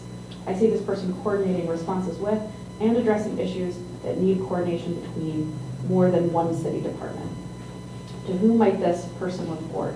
Would depend on decision regarding cooperation between legislative and executive branches, the city council, exclusively the city council president or the city council's administrative assistant in coordination with the council president and vice president. How does this ombudsperson's role differ from the constituent services done by city councilors? This person would be a full or half-time complaint investigator, issue manager, problem solver, and advocate working in conjunction with city councilors and other city departments. This person would have some background in dispute resolution. The ombudsman would assist and bolster the work of city councilors who essentially work only very part-time and often don't have the time to work in a more in-depth way on constituent issues. Ultimately, a successful city ombudsman allows more access to and communication with government, feeds information and systems issues she or he gathers from his or her work with residents back to the legislative branch to design policies, legislation that make the city more responsive and effective. She mentions that some other examples, cities like Berkeley, in California, New York, Seattle, Anchorage, and Cincinnati, Ohio have ombudsmen. Some of these have different names, but serve in an ombudsman-like capacity. From place to place, the role is nuanced and created differently. Among examples of these differences, in NYC, I believe it's an elected position called public advocate that sits on the city council that differs from the role of other city councilors. In Portland, Oregon, the ombudsman sits under the executive branch. I think it would serve the residents of Northampton well, particularly because our councilors are so part-time. I think we'd have to do some deep research about how this role could and would function, including looking at other cities that have these roles or whatever they're called in their respective cities. And she gives a link for more information, and she mentions that she would be happy to come speak with folks again, if that would be helpful. Okay, thank you. Thanks, Molly, for Sure. doing that. Would you make sure you forward that email to Annie so it's part of the record? Sure. So again, we're not trying to get a sense tonight of whether this idea is something that we want to spend some time on, and as Councilor Klein points out, it will take deep research. I think an ombudsman is someone who should be independent and not connected to government necessarily, but someone who can navigate between parties to try and resolve. And I can't imagine the city in any situation hiring or having a volunteer without being somehow in conflict with the interest of having an ombudsman, because it's supposed to be a separate entity that doesn't have any conflict of interest. And it sounds to me, I'm not opposed to having some kind of entity that assists in city council in resolution of conflict and doing the research. What I'm hearing is what the problem is that there are so many conflicts and problems, and sometimes city council just doesn't have enough, it clearly doesn't have enough time or resources to investigate the multitude of issues, to sort of get to the bottom of a problem, to see if it actually is something that government has to take care of. And I'm not sure an ombudsman will really serve the need that I think I'm hearing from Alyssa. Okay. Any thoughts?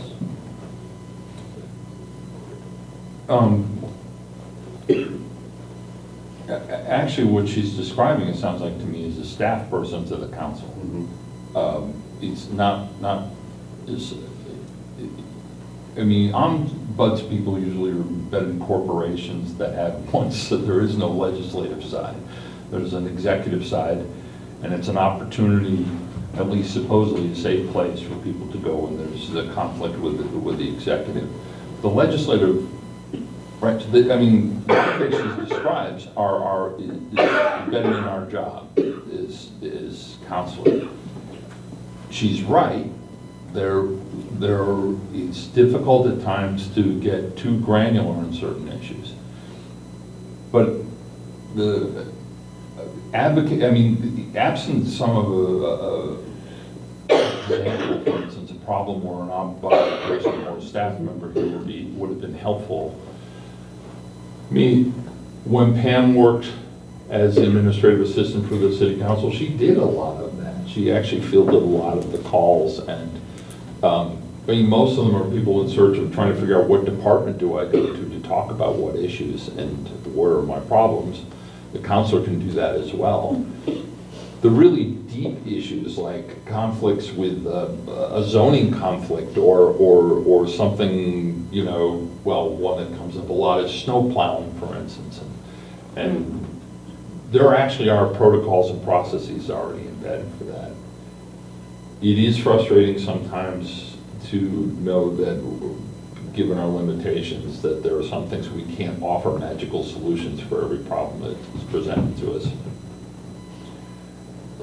But I think an ombuds person actually sort of reinforces this conception of the counselors as the city. So people feel they're versus, it's me against the city, and the counselors are not on my side, they're against me, or they're creating my problem, they're not my representative.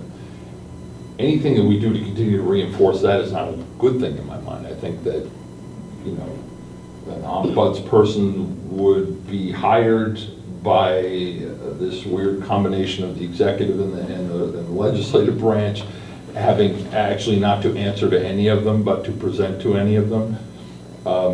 There's no line of accountability. If they're elected, what is that?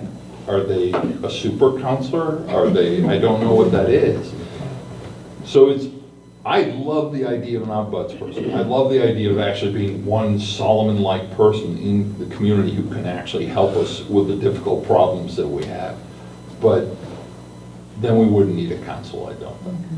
Then we could functionally eliminate the city council, because that would just leave us to voting on dog ordinances and stuff. And that could be done by a machine.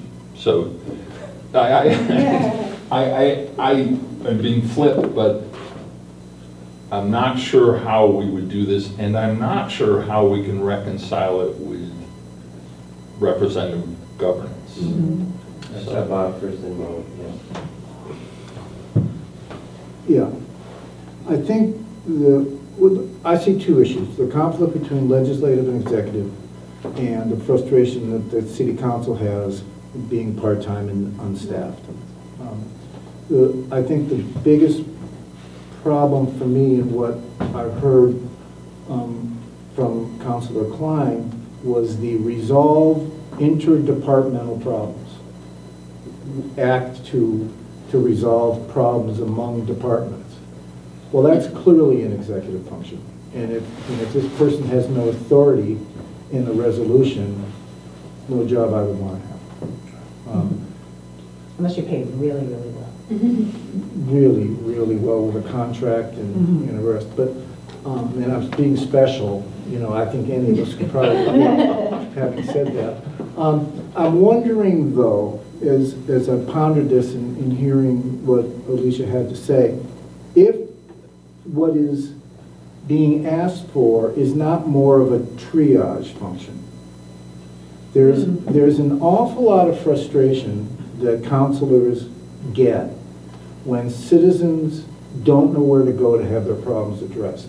or when they get sent to wrong places, et cetera, et cetera. So a repository or a receiving agent for an issue or a problem, which then could be diagnosed, and then referred to the council to be sent to the city manager as, you know, this was, we logged it in, we received this complaint, we've triaged it, and we believe it involves public works and planning and whoever knows what else.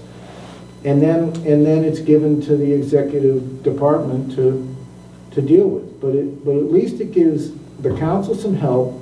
It gives them an opportunity to say to the appellant, the petitioner, yeah, we hear you, we've logged you, this is what we're going to do, and stay tuned. But, you know, to get in the muddy waters of what is executive and what is legislative, and to turn, if part-time legislative folk are asking for an opportunity to get more involved into executive functions, they're going to become more frustrated, not less frustrated. And that doesn't even consider how the city manager might feel about this. The mayor. Thank We're in you. Northampton. The city manager should be But mayor. he's the manager. I'm sorry. To your point, actually, that process we just described actually already occurs, and in fact, actually, Lynn's position, Lynn, Annie, Annie, and then also Laura. and Laura, yeah. Laura and Pam did it, Pam, well, but I just wanted to comment that we get a lot of phone calls in the city clerk's office Right. asking us for help on how to maneuver through the system as well. So we spend a lot of time helping people understand what their options are, if there are any. I don't know if I have another question beyond what Bob shared. I mean, it just, I guess I want to just make sure, and I'm not necessarily pro or against having this particular person, but is there something that's not being addressed that she's mentioning that because either city council doesn't work full time or whatever it is, even if this isn't the right role and position for all of the good reasons that you stated here, I want to make sure that we don't just sort of discount the underlying reasons why this person might be needed, and let it be something sort of a solution we don't.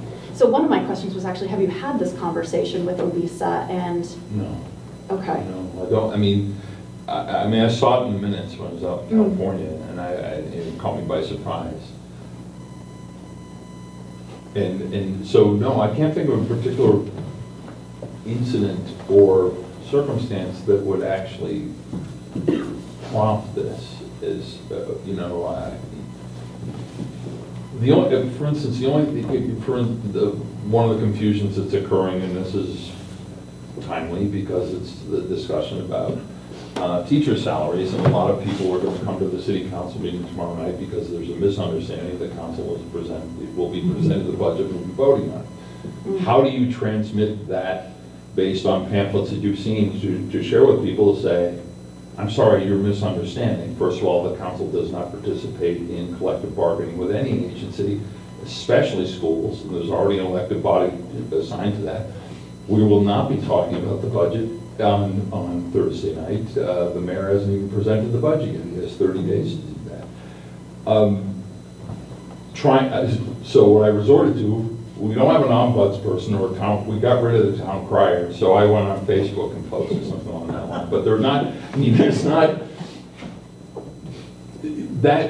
that would be, you know, if people, and it requires people to actually want to find out. They want to find out. If people are actually trying to find out if that's on the agenda tomorrow, they can call any number of offices. The mayor's office, they call Pam's office, and Pam also has walk-ins more than anybody else because she's the first door on the right?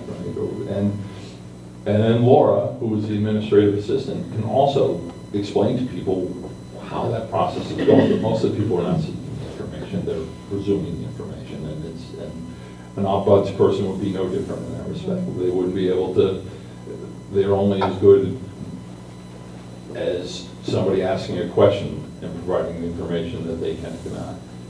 And given the fact that an ombuds person literally would have no authority, none. They don't have voting authority. They don't have authority over the executive. They don't have, mediation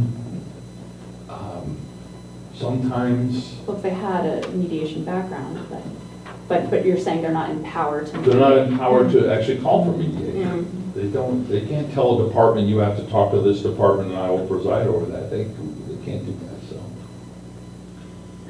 Patty? Yeah, I'm wondering if it comes from, for Alyssa and for other city councilors, the conflict that they have with, it's not so much that they need someone to mediate, their inability to sort of figure out an answer to a problem and show people how to navigate the system. I think, and I hear it from Mary Ann LaVarge all the time, she's my counselor. Some counselors are just overburdened with minutia, and it is astounding how much some of our residents expect from their city councilors. I mean, Mary Ann is out chasing people's chickens.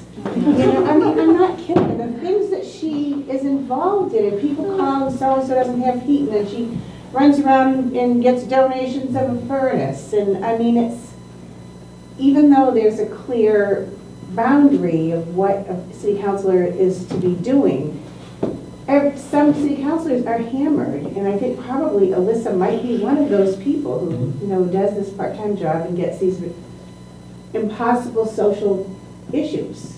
You know, as a nurse, I sit in the hospital. It's impossible to take care of stuff, and sometimes, and you know, I feel like I still say that that's what I'm hearing from Alyssa, that this is the impossible job that it can be for some people, and it'll chase people away from running for the office. I think in some situations, people always say to me, "Well, of course you're going to be the next person after Mary Ann, right?"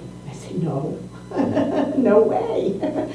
Because I just listen to all the things that she's dealing with. It's just incredible. And I don't think it's so much conflict between departments that a resident is having problems with. They just can't get problems solved, and the city council can't do it alone. I want to be clear about one thing, okay? No ombudsman person is going to mediate disputes between executive departments. The decider of disputes between executive department is called the mayor. Okay? And that's the only person who's going to resolve disputes. Now, I'm not saying that an ombudsman person couldn't help people in communication, but the idea that an ombudsman person is going to solve problems is, it's fallacy. But then it becomes my question, is it our role to sort of figure out what the real kind of issue is here? So let's take the ombudsperson off the table. I don't care about an ombudsperson, but is there a real issue that isn't being addressed? And then one step further, is it even within our purview to address it? I mean, ideally, I would, and I really can't speak to this, maybe Elisa would have, you know, talked with you and you guys sort of had that conversation before, and what's the problem that we could actually be helpful solving that would even, you know, then. That's the most germane comment. Yeah. I don't think it's germane to the charter review. Whatever position, I mean, if we're even just talking about another staff person in the council office or something like that, has no business here. I don't think it's an appropriate place for it. We are talking, and the challenges that Patty described are apt and accurate, and the fact is that trying to define that in the charter and what the role would be of this person and to relieve the pressures of being a counselor, the best relief for being a counselor is not running for re-election. And that's, again, a term, if you will. So it's, I mean, I want to make sure city councilors are supported and residents are supported. I really do. I think, and that's fine, and I think it's, God bless you, but I don't think we should write that in the charter. Right. Yeah. Yes, I appreciate your exploring this, Molly. Lynn, do you have any from your perspective, any additional thoughts you want to offer us? I don't think that position's a good idea. I think it's just going to add another layer that makes it more confusing. I like to think that we're still a small enough community that we all want to work together and try to come up with a solution to a problem. I know in our office, we all live in Northampton, and if I don't return that phone call or help that person out, chances are I'm going to run into them at some point in the next 5 days. And I think that there's a genuine interest in the office to try to solve these problems, because you want to. That's why we're working for municipal government. And I don't think there's any office in the city that any of us don't get along or can't pick up the phone and call and say, hey, I have this issue, what do I do, or can you help, or I'm not getting a response. And I feel like that's been the way with council as well. If a counselor has an issue, or if they've tried to reach this department 3 times and they haven't gotten a call back, they're generally in the mayor's office saying, help, this is yours now. And I just feel like an ombuds person would just cloud that a little bit. Yes, Sam. I don't think she was trying. Okay. Well, after thoughtful discussion and Molly's clarification by getting more information from Alyssa, I believe that we feel as a board that this is not the proper arena for considering an ombudsperson or something like that. So we'll take that off of our plate. The next one, Alan, you'll want to step away. Yes, he's well trained. We discussed at some length at the last meeting.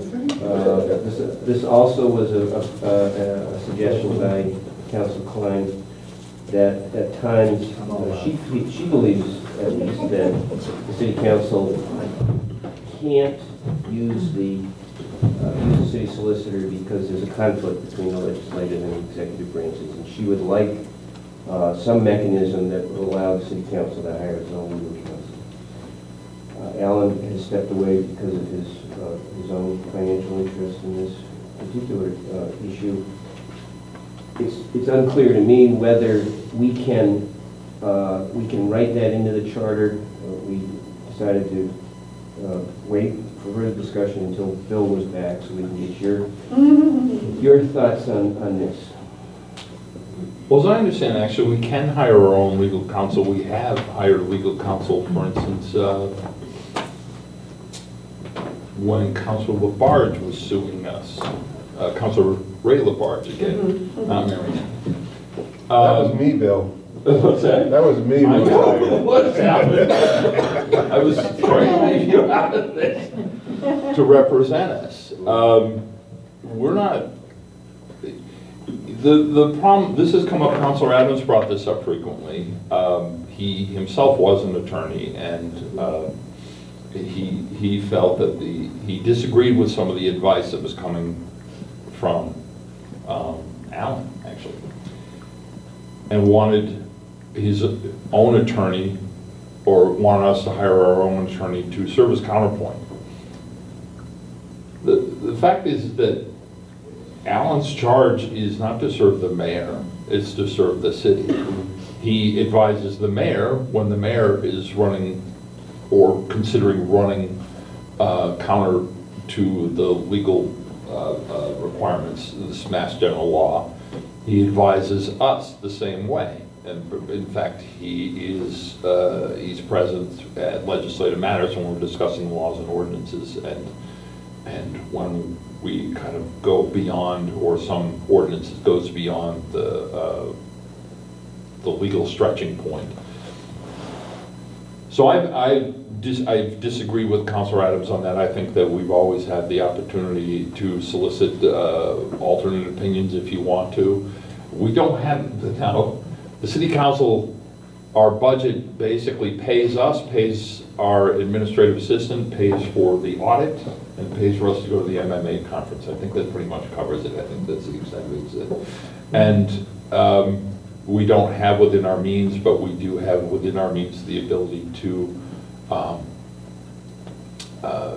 appeal to and get funding for an attorney, should we need it.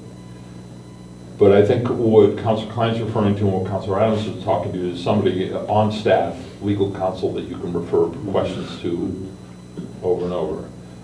The potential problems there, of course, is competing information and interpretations, and then getting bogged down.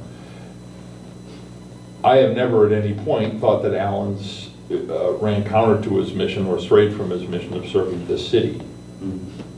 He's the city solicitor, not the mayor's solicitor. And this is actually just a reaction to how we interpret the law versus how the solicitor interprets the law, not how the mayor interprets the law. So that, and given our kind of shortfallings in legal understanding, we are not the experts, and Alan's always been capable of defending his position and his opinions in each case. So it always makes, and also, again, I'm not sure this is something that would go into the charter. Yes. That was my question, and I also have, I have my doubts about it. Yeah. The point that Bob made last time, if you want to repeat it, Bob, is that Bob believes that the city solicitor should be a full-time staff position that serves the entire city. Yeah.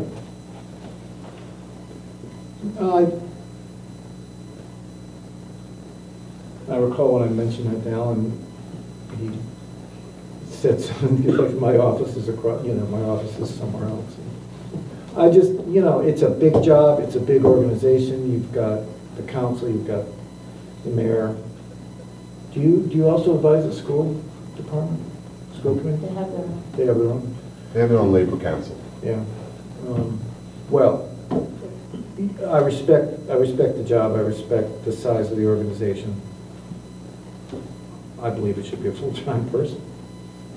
But this is out of our purview, correct? That would be in the administrative code.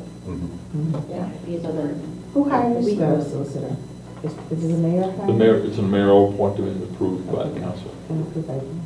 And some 20 years ago, maybe Yeah, a little less than Captain that, we Fallon. did have a full-time city solicitor with a staff, an assistant and a staff person.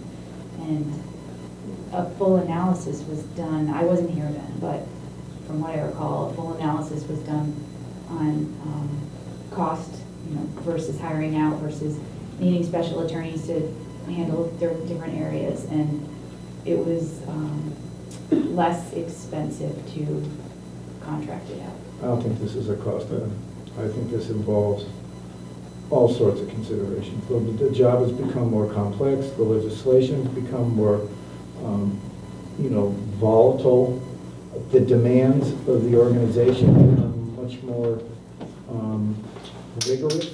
There's just questions that come up now on a regular basis that require attention. And I think the question on the table is whether the city council should have access to their own, their own attorney at times. And I think the bigger question is, do we need, more lawyer time? But and I think that if the city council has had a history and a practice of being able to consult their own counsel, I don't think it has to be in the charter. I just would hope that there isn't anything that would prevent them from doing so, should there be something pressing. I mean, you don't have a history of consulting counsel. No, I mean, there's one-off.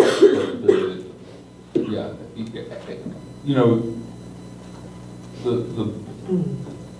when we did have a full-time solicitor, there were other problems that presented themselves, a lot of problems, actually.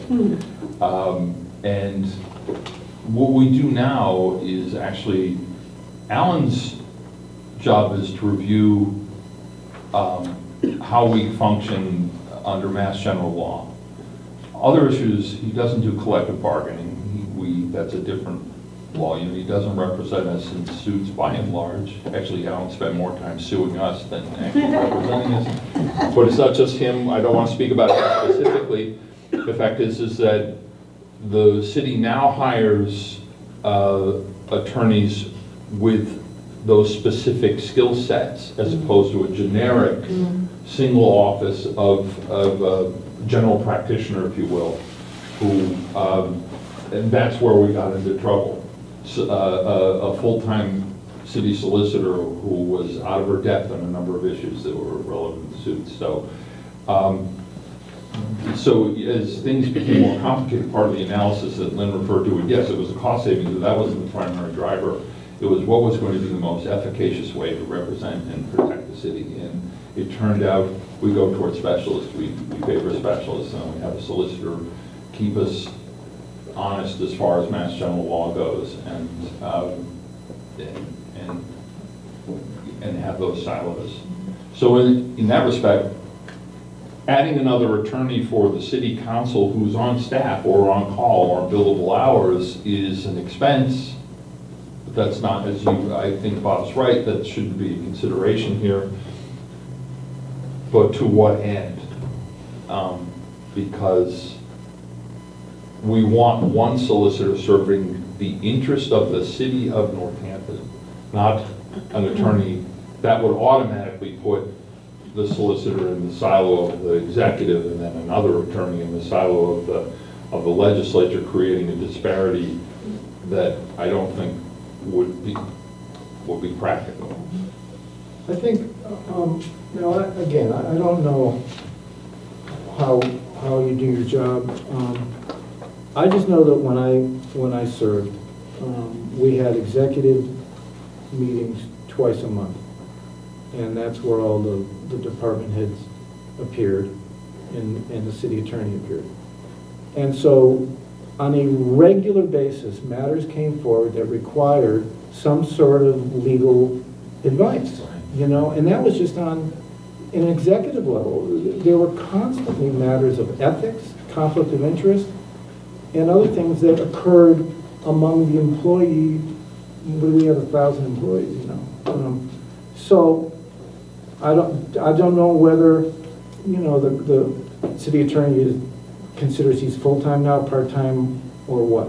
I'm just saying, in the depth of the organization of this size, with the amount of money that gets spent, and the demands that come up now from God only knows where. I mean, I had a Bitcoin issue where we got that we had to deal with.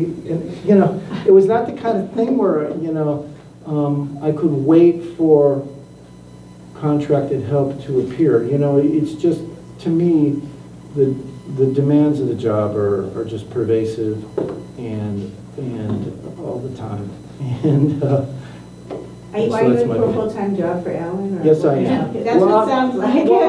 It's like the third time I've said it. Under the notion that he serves both the mayor and the council, either he gets cloned or, Well, changing the structure of the city solicitor is not in our, I don't think that's something that we want to do in the charter. Am I right on that, Bill? I would be uncomfortable, yes. Yes. Okay. I mean, that's a bigger issue that might even have to be a ballot question. Yes. And to Patty's question was, make sure that the city, there was nothing preventing the city council from hiring its own counsel if necessary, which has occurred in the past. The only thing that I can think of would be money, and you say that there is some access to funds if the council. And is there a process? Well, that's a good question, because the situation I described when we hired Alan happened before the charter change. I'm not sure of the process by which we would have to hire our own attorney, by which we may hire our own attorney. I can think of circumstances when we would have to, if the council, but right now, if the council's being sued, Alan would, this is tough for Alan because I could say something wrong and he has to sit there and not say anything, but could recommend someone who would represent the council and the city would be obliged to defend us. That's my understanding. Okay. Do you have malpractice insurance? Are you a liability? We don't. I don't think we're subject to malpractice law as councilors, because I know boards sometimes have that liability. Yes, I'm on a couple boards that are where you're covered by your bond, but this is, we have different immunities, I think, at least as I understand it. Let me just say, I hope Yeah, you're really not selling this Okay. well. So, again, what I'm hearing then is that this is not something that we feel is worth our time to further review and explore this year. Not as this committee. Not, No. right, not the charter review committee. I have to say, I feel uncomfortable when I reject these because I have stood in opposition to these things with other counselors. Oh, we're totally throwing you under the bus. Yeah, There's exactly. no way So around it. it just makes me feel uncomfortable when I vote, when I actually have more influence in this respect, in this discussion, than the counselors who are lobbying for it. I do feel uncomfortable in that respect. So, but, I don't know. I'll just leave it at that. But this doesn't preclude them from Yeah. bringing this up. On the in council floor. appropriate Yeah. venue. So it's just saying that the Yeah. charter review committee feels like it's not. After the in their- recommendations, it certainly can come up on the council floor, so. I can have my On fight the there. council floor, yeah. Yep, so I can have my fight there, provided I'm still there. I mean, it's true, I will say that Bill's sort of being the final voice without other counselors here. I'm not regarding Bill as the final voice. He is Thank you. one of 9 voices, and his voice represents the perspective of having served on the city council and having been in the position of, same as Councilor Klein, of weighing the ability to call on the city solicitor versus the need for separate counsel.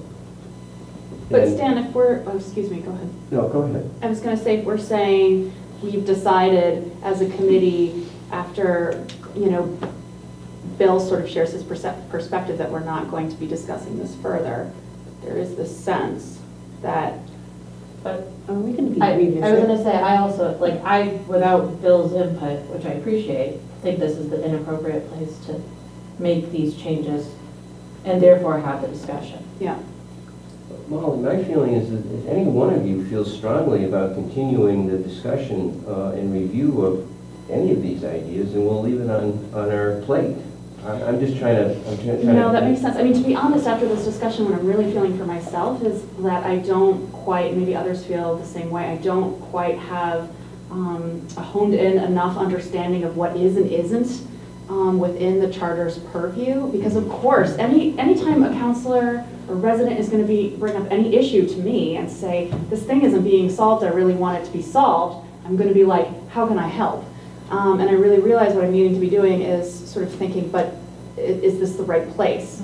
Et cetera. So Well, that piece I clearly need to bring myself up to speed with. Is this the right place, and is this worth our time, given Right. that we have 8.5 more months to produce a report with Right. recommendations?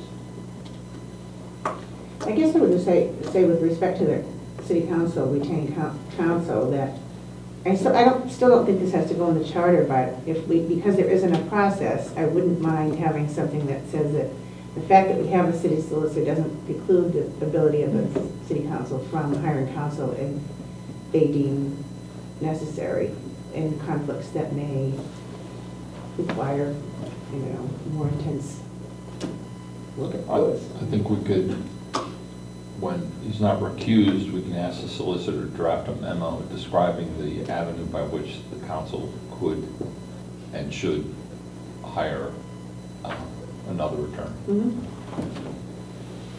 Yeah. Okay. Is that Yep, yeah, satisfying? just like process, I think, Right. tying that up. Okay.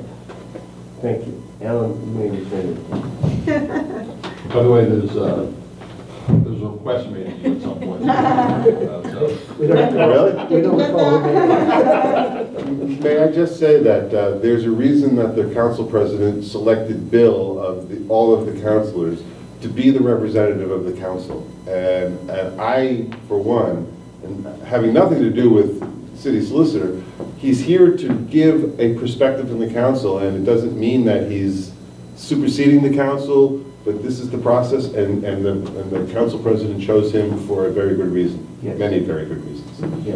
Here, here. I Well, concur thank with you. that. And I'm not, but I want to always make clear that I'm not speaking for the entire council. That's right. That's right. I'm speaking only for myself. You're the liaison from the council. And he Right. makes good And I pride. think we all understand that, Bill, that you're not speaking for them. All right, the last item here that we want to decide whether we want to spend time on is another suggestion that Councilor Bidwell made during his presentation at the last meeting. This has to do with legislative priorities. And again, this has to do with an agenda item in January. You have a discussion with the mayor about the city's legislative priorities for the state legislative session for that year. And I think Bill has spoken to this earlier, and if we feel that this is inappropriate, as we did the annual budget policy suggestion, Councilor Bidwell, I think for the same reasons, we can say that no, we're not going to spend any more time on it. I think quite plainly that, and I appreciate Councilor Bidwell's frustration with this. I think it's laudable and noble to strive for, but I think what he should do is to propose it on the council floor and get a second in endorsing it and either make it an ordinance or ultimately, actually probably better, to introduce it into the council rules. Embedding it in the charter again is not necessary. It's swatting a fly with a shotgun, so. Wow. It's just the. It worked. It's inappropriate. I agree. Okay. Does anyone else have any different views about this? Can I just Yes. also point out, it says in 2-7C, the city council may request specific information from the mayor on any municipal matter and may request that the mayor be present to answer written questions relating to that information. So there is a process to getting the mayor to the city council to discuss, And in point of fact, he does. and he does, Okay. without even being arrested. All right, so that also is not going to take up any more of our time. All right. We wanted to have a little more discussion about the forum in 2 weeks. Anything new you want to say about it? I made the change to the flyer, just taking off election scheduling. That's Same beautiful. last time. NCTV is confirmed. Where is it going to be? JFK, community room.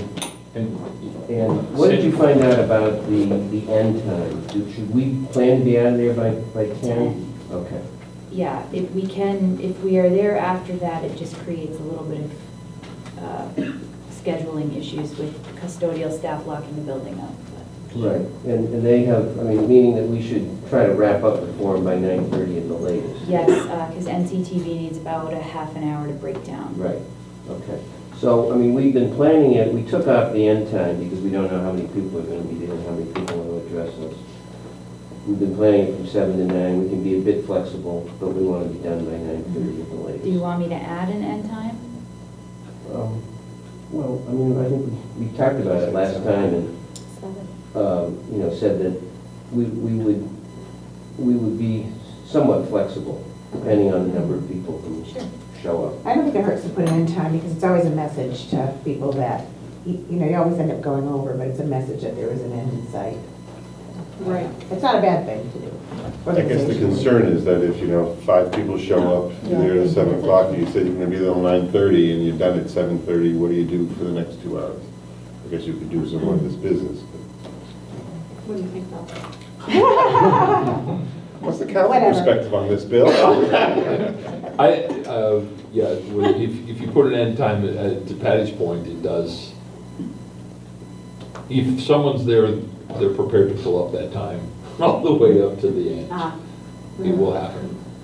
Could we They'll just show make up. an Well, announcement? If the well- room is packed, Yeah. could we make an announcement that we have the intend to conclude by 9:30? Yeah, because if only 5 people show up, and if we're done by 8, we have no reason to stay beyond 8, and I don't want people coming in after that expecting to find us. Right. So, I have it on good authority, there are going to be a lot of high schoolers going. Yes, Of course. yes. So I'd love to stay I up wanted late. to ask a question. Is it the intent of this forum to educate you? Yes. Is that the Yes. intent? Okay. Yes, it's to inform So us. I shouldn't invite the 300 election workers that might be interested in the topic of election and hear what is being Like the ranked proposed? choice, you mean, or? No, election scheduling you're talking about? Or Oh, you're talking about the election yeah. workers. There's about 268 Of course. election Why not? workers. Of But, course. well, but what is their, what do they want to tell us? I don't know that they want to tell you anything. But if something, if they're in, there's, a lot of They're people the ones there. carrying out whatever is Mhm. Yeah, ultimately exactly. Yeah, they should decided. definitely be Exactly. there. Well, I mean, sure. I'm I not mean, sure at this point that they would have a perspective because some of it might be even new to them, so.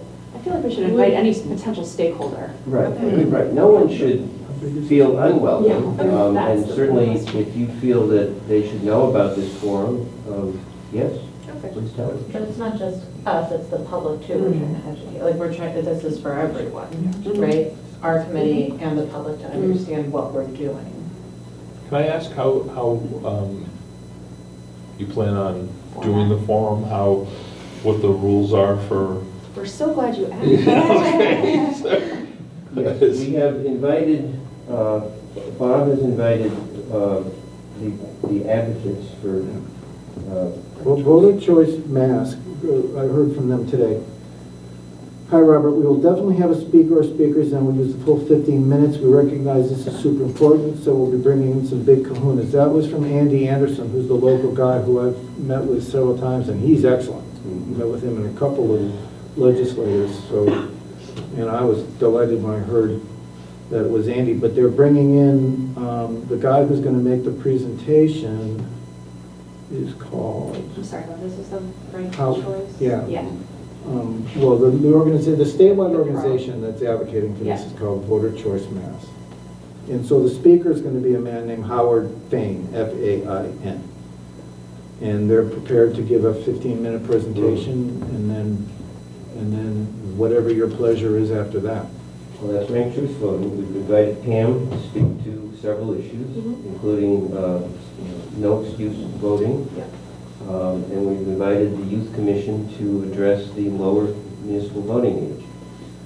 I believe that we decided 2 weeks ago that any invitees collectively would have 15 minutes to present. Got it, that's what I was trying to. And then we're going to have a sign-up sheet for anybody else who wants to speak. And I think we said 3 minutes? Is that- Depending on what the. Yeah. One question we had about Bill was whether to have sort of an anti group if we were sort of having a pro group to kind of. In the interest of, yeah, I don't think that's a bad idea, although I haven't seen anyone identified Right. certainly as a group in neither. opposition to any of these discussion points. I think there'll be individuals who might, Do you think that's enough? I could think that was sort of the question, enough to leave it to the individuals to sort of represent that side? Is that fair? I suppose so, because, I mean, you can't really compel people or agencies to come. I think you can invite them, as Bob did, but I don't think, I don't know of an organization that's anti-ranked choice. I haven't heard that. I mean, there were clear, I'm sure there were people who were opposed to it. I mean, because it was a contentious point the last time when we discussed it, so. And also the age 16, we'll hear about that too. Yeah, I mean, they would get pushback, but usually, they're Facebook comments. So it's sort of, take that for what it's worth, so. If our role is sort of more neutral facilitator and making sure this is fair, do we have to put into some due diligence to sort of seeking out such a group or seeking out this anti-16-year-old person?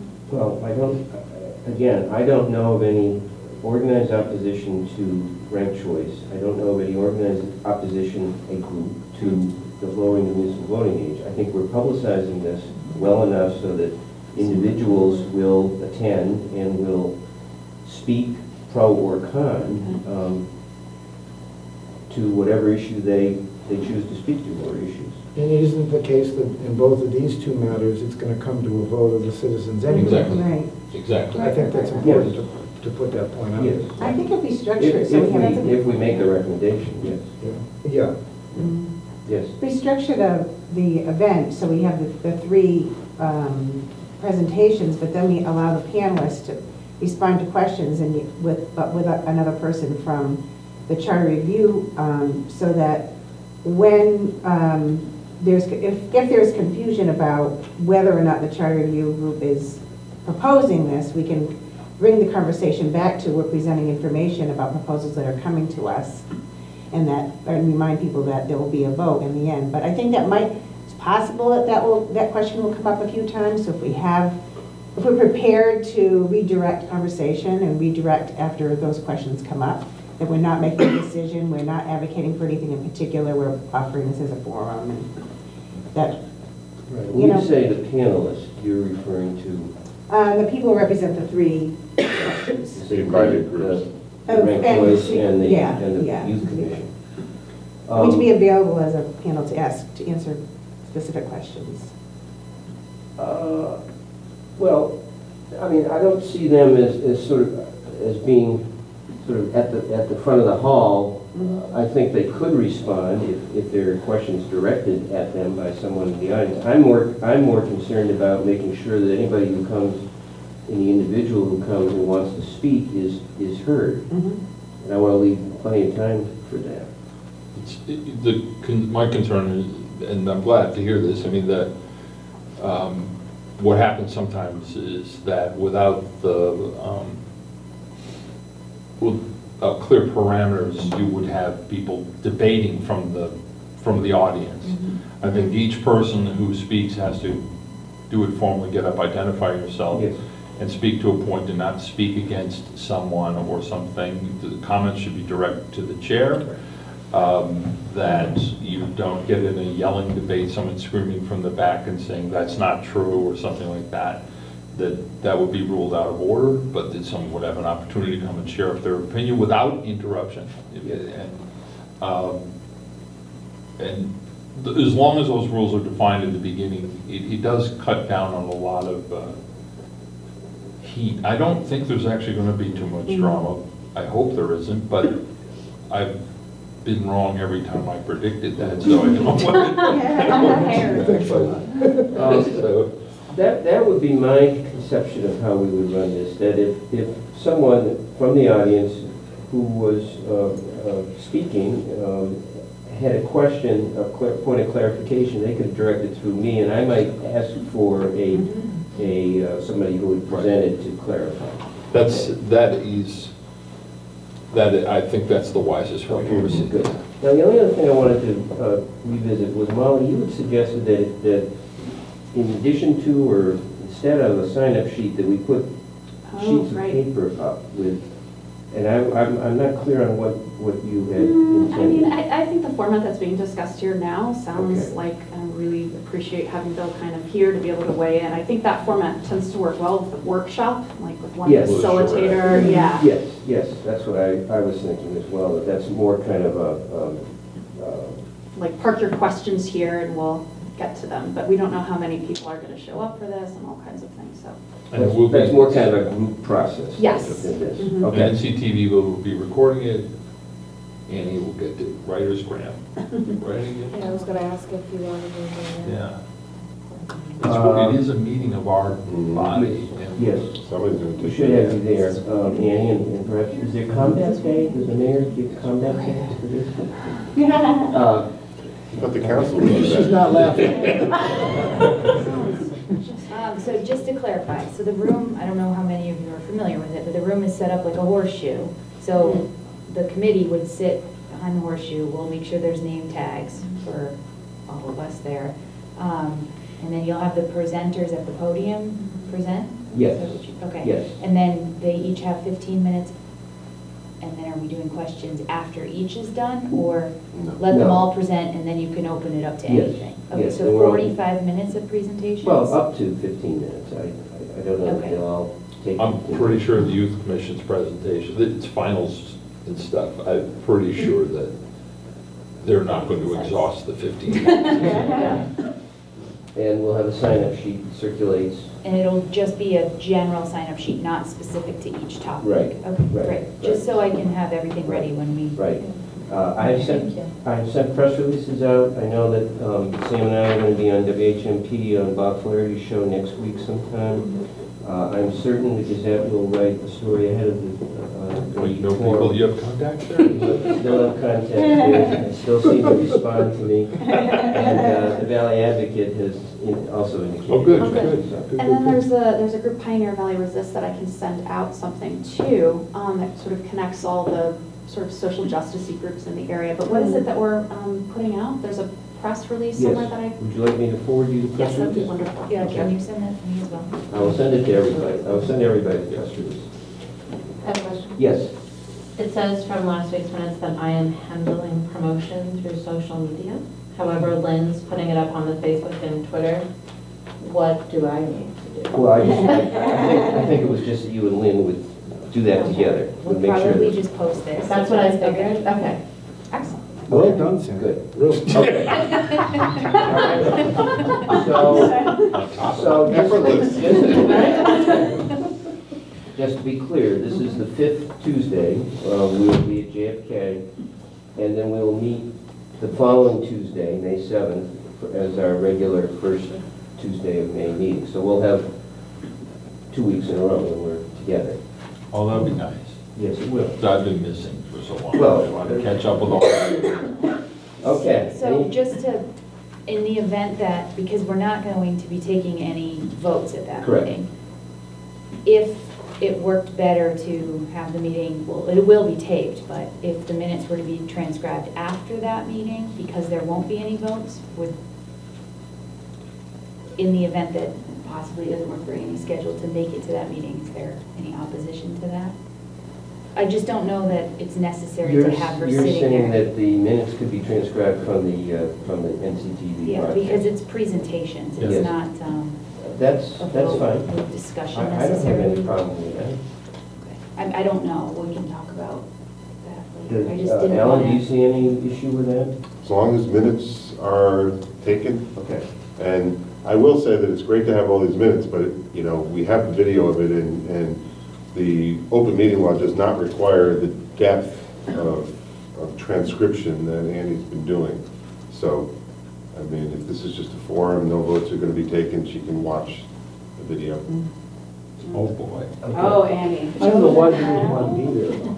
Okay. There's also Not every night, software that not every meeting, because you're going to be No, here. no, I know, but Yeah. the depth of which the minutes are written. Well, That's not for these meetings, that's for the public. We don't care what they say.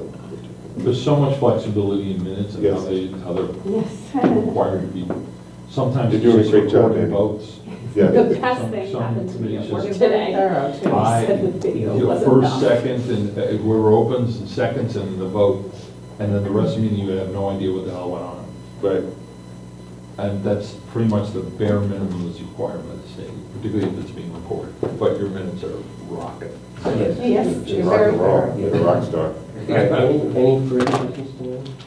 I was just confused what you said about the next meetings. You said that that'll be our 5th meeting, and then the... Well, The I'm forum. pointing out that the forum is on the 5th Tuesday of the month, Right. which Oh. doesn't always occur. So Yeah. just don't forget that we're also meeting May 7th, which is our Okay. normal. That's what I thought you meant, Yes. okay. first meeting in May.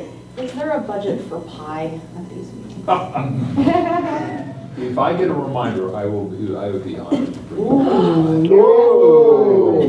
someone just give me a reminder like a day before that I'm supposed All to? right, Molly, I'm putting you in charge of the reminder. I will take on that challenge. Okay. But we're still gonna end, we're still gonna try to end at a decent hour, right? Yes. Okay, any further business?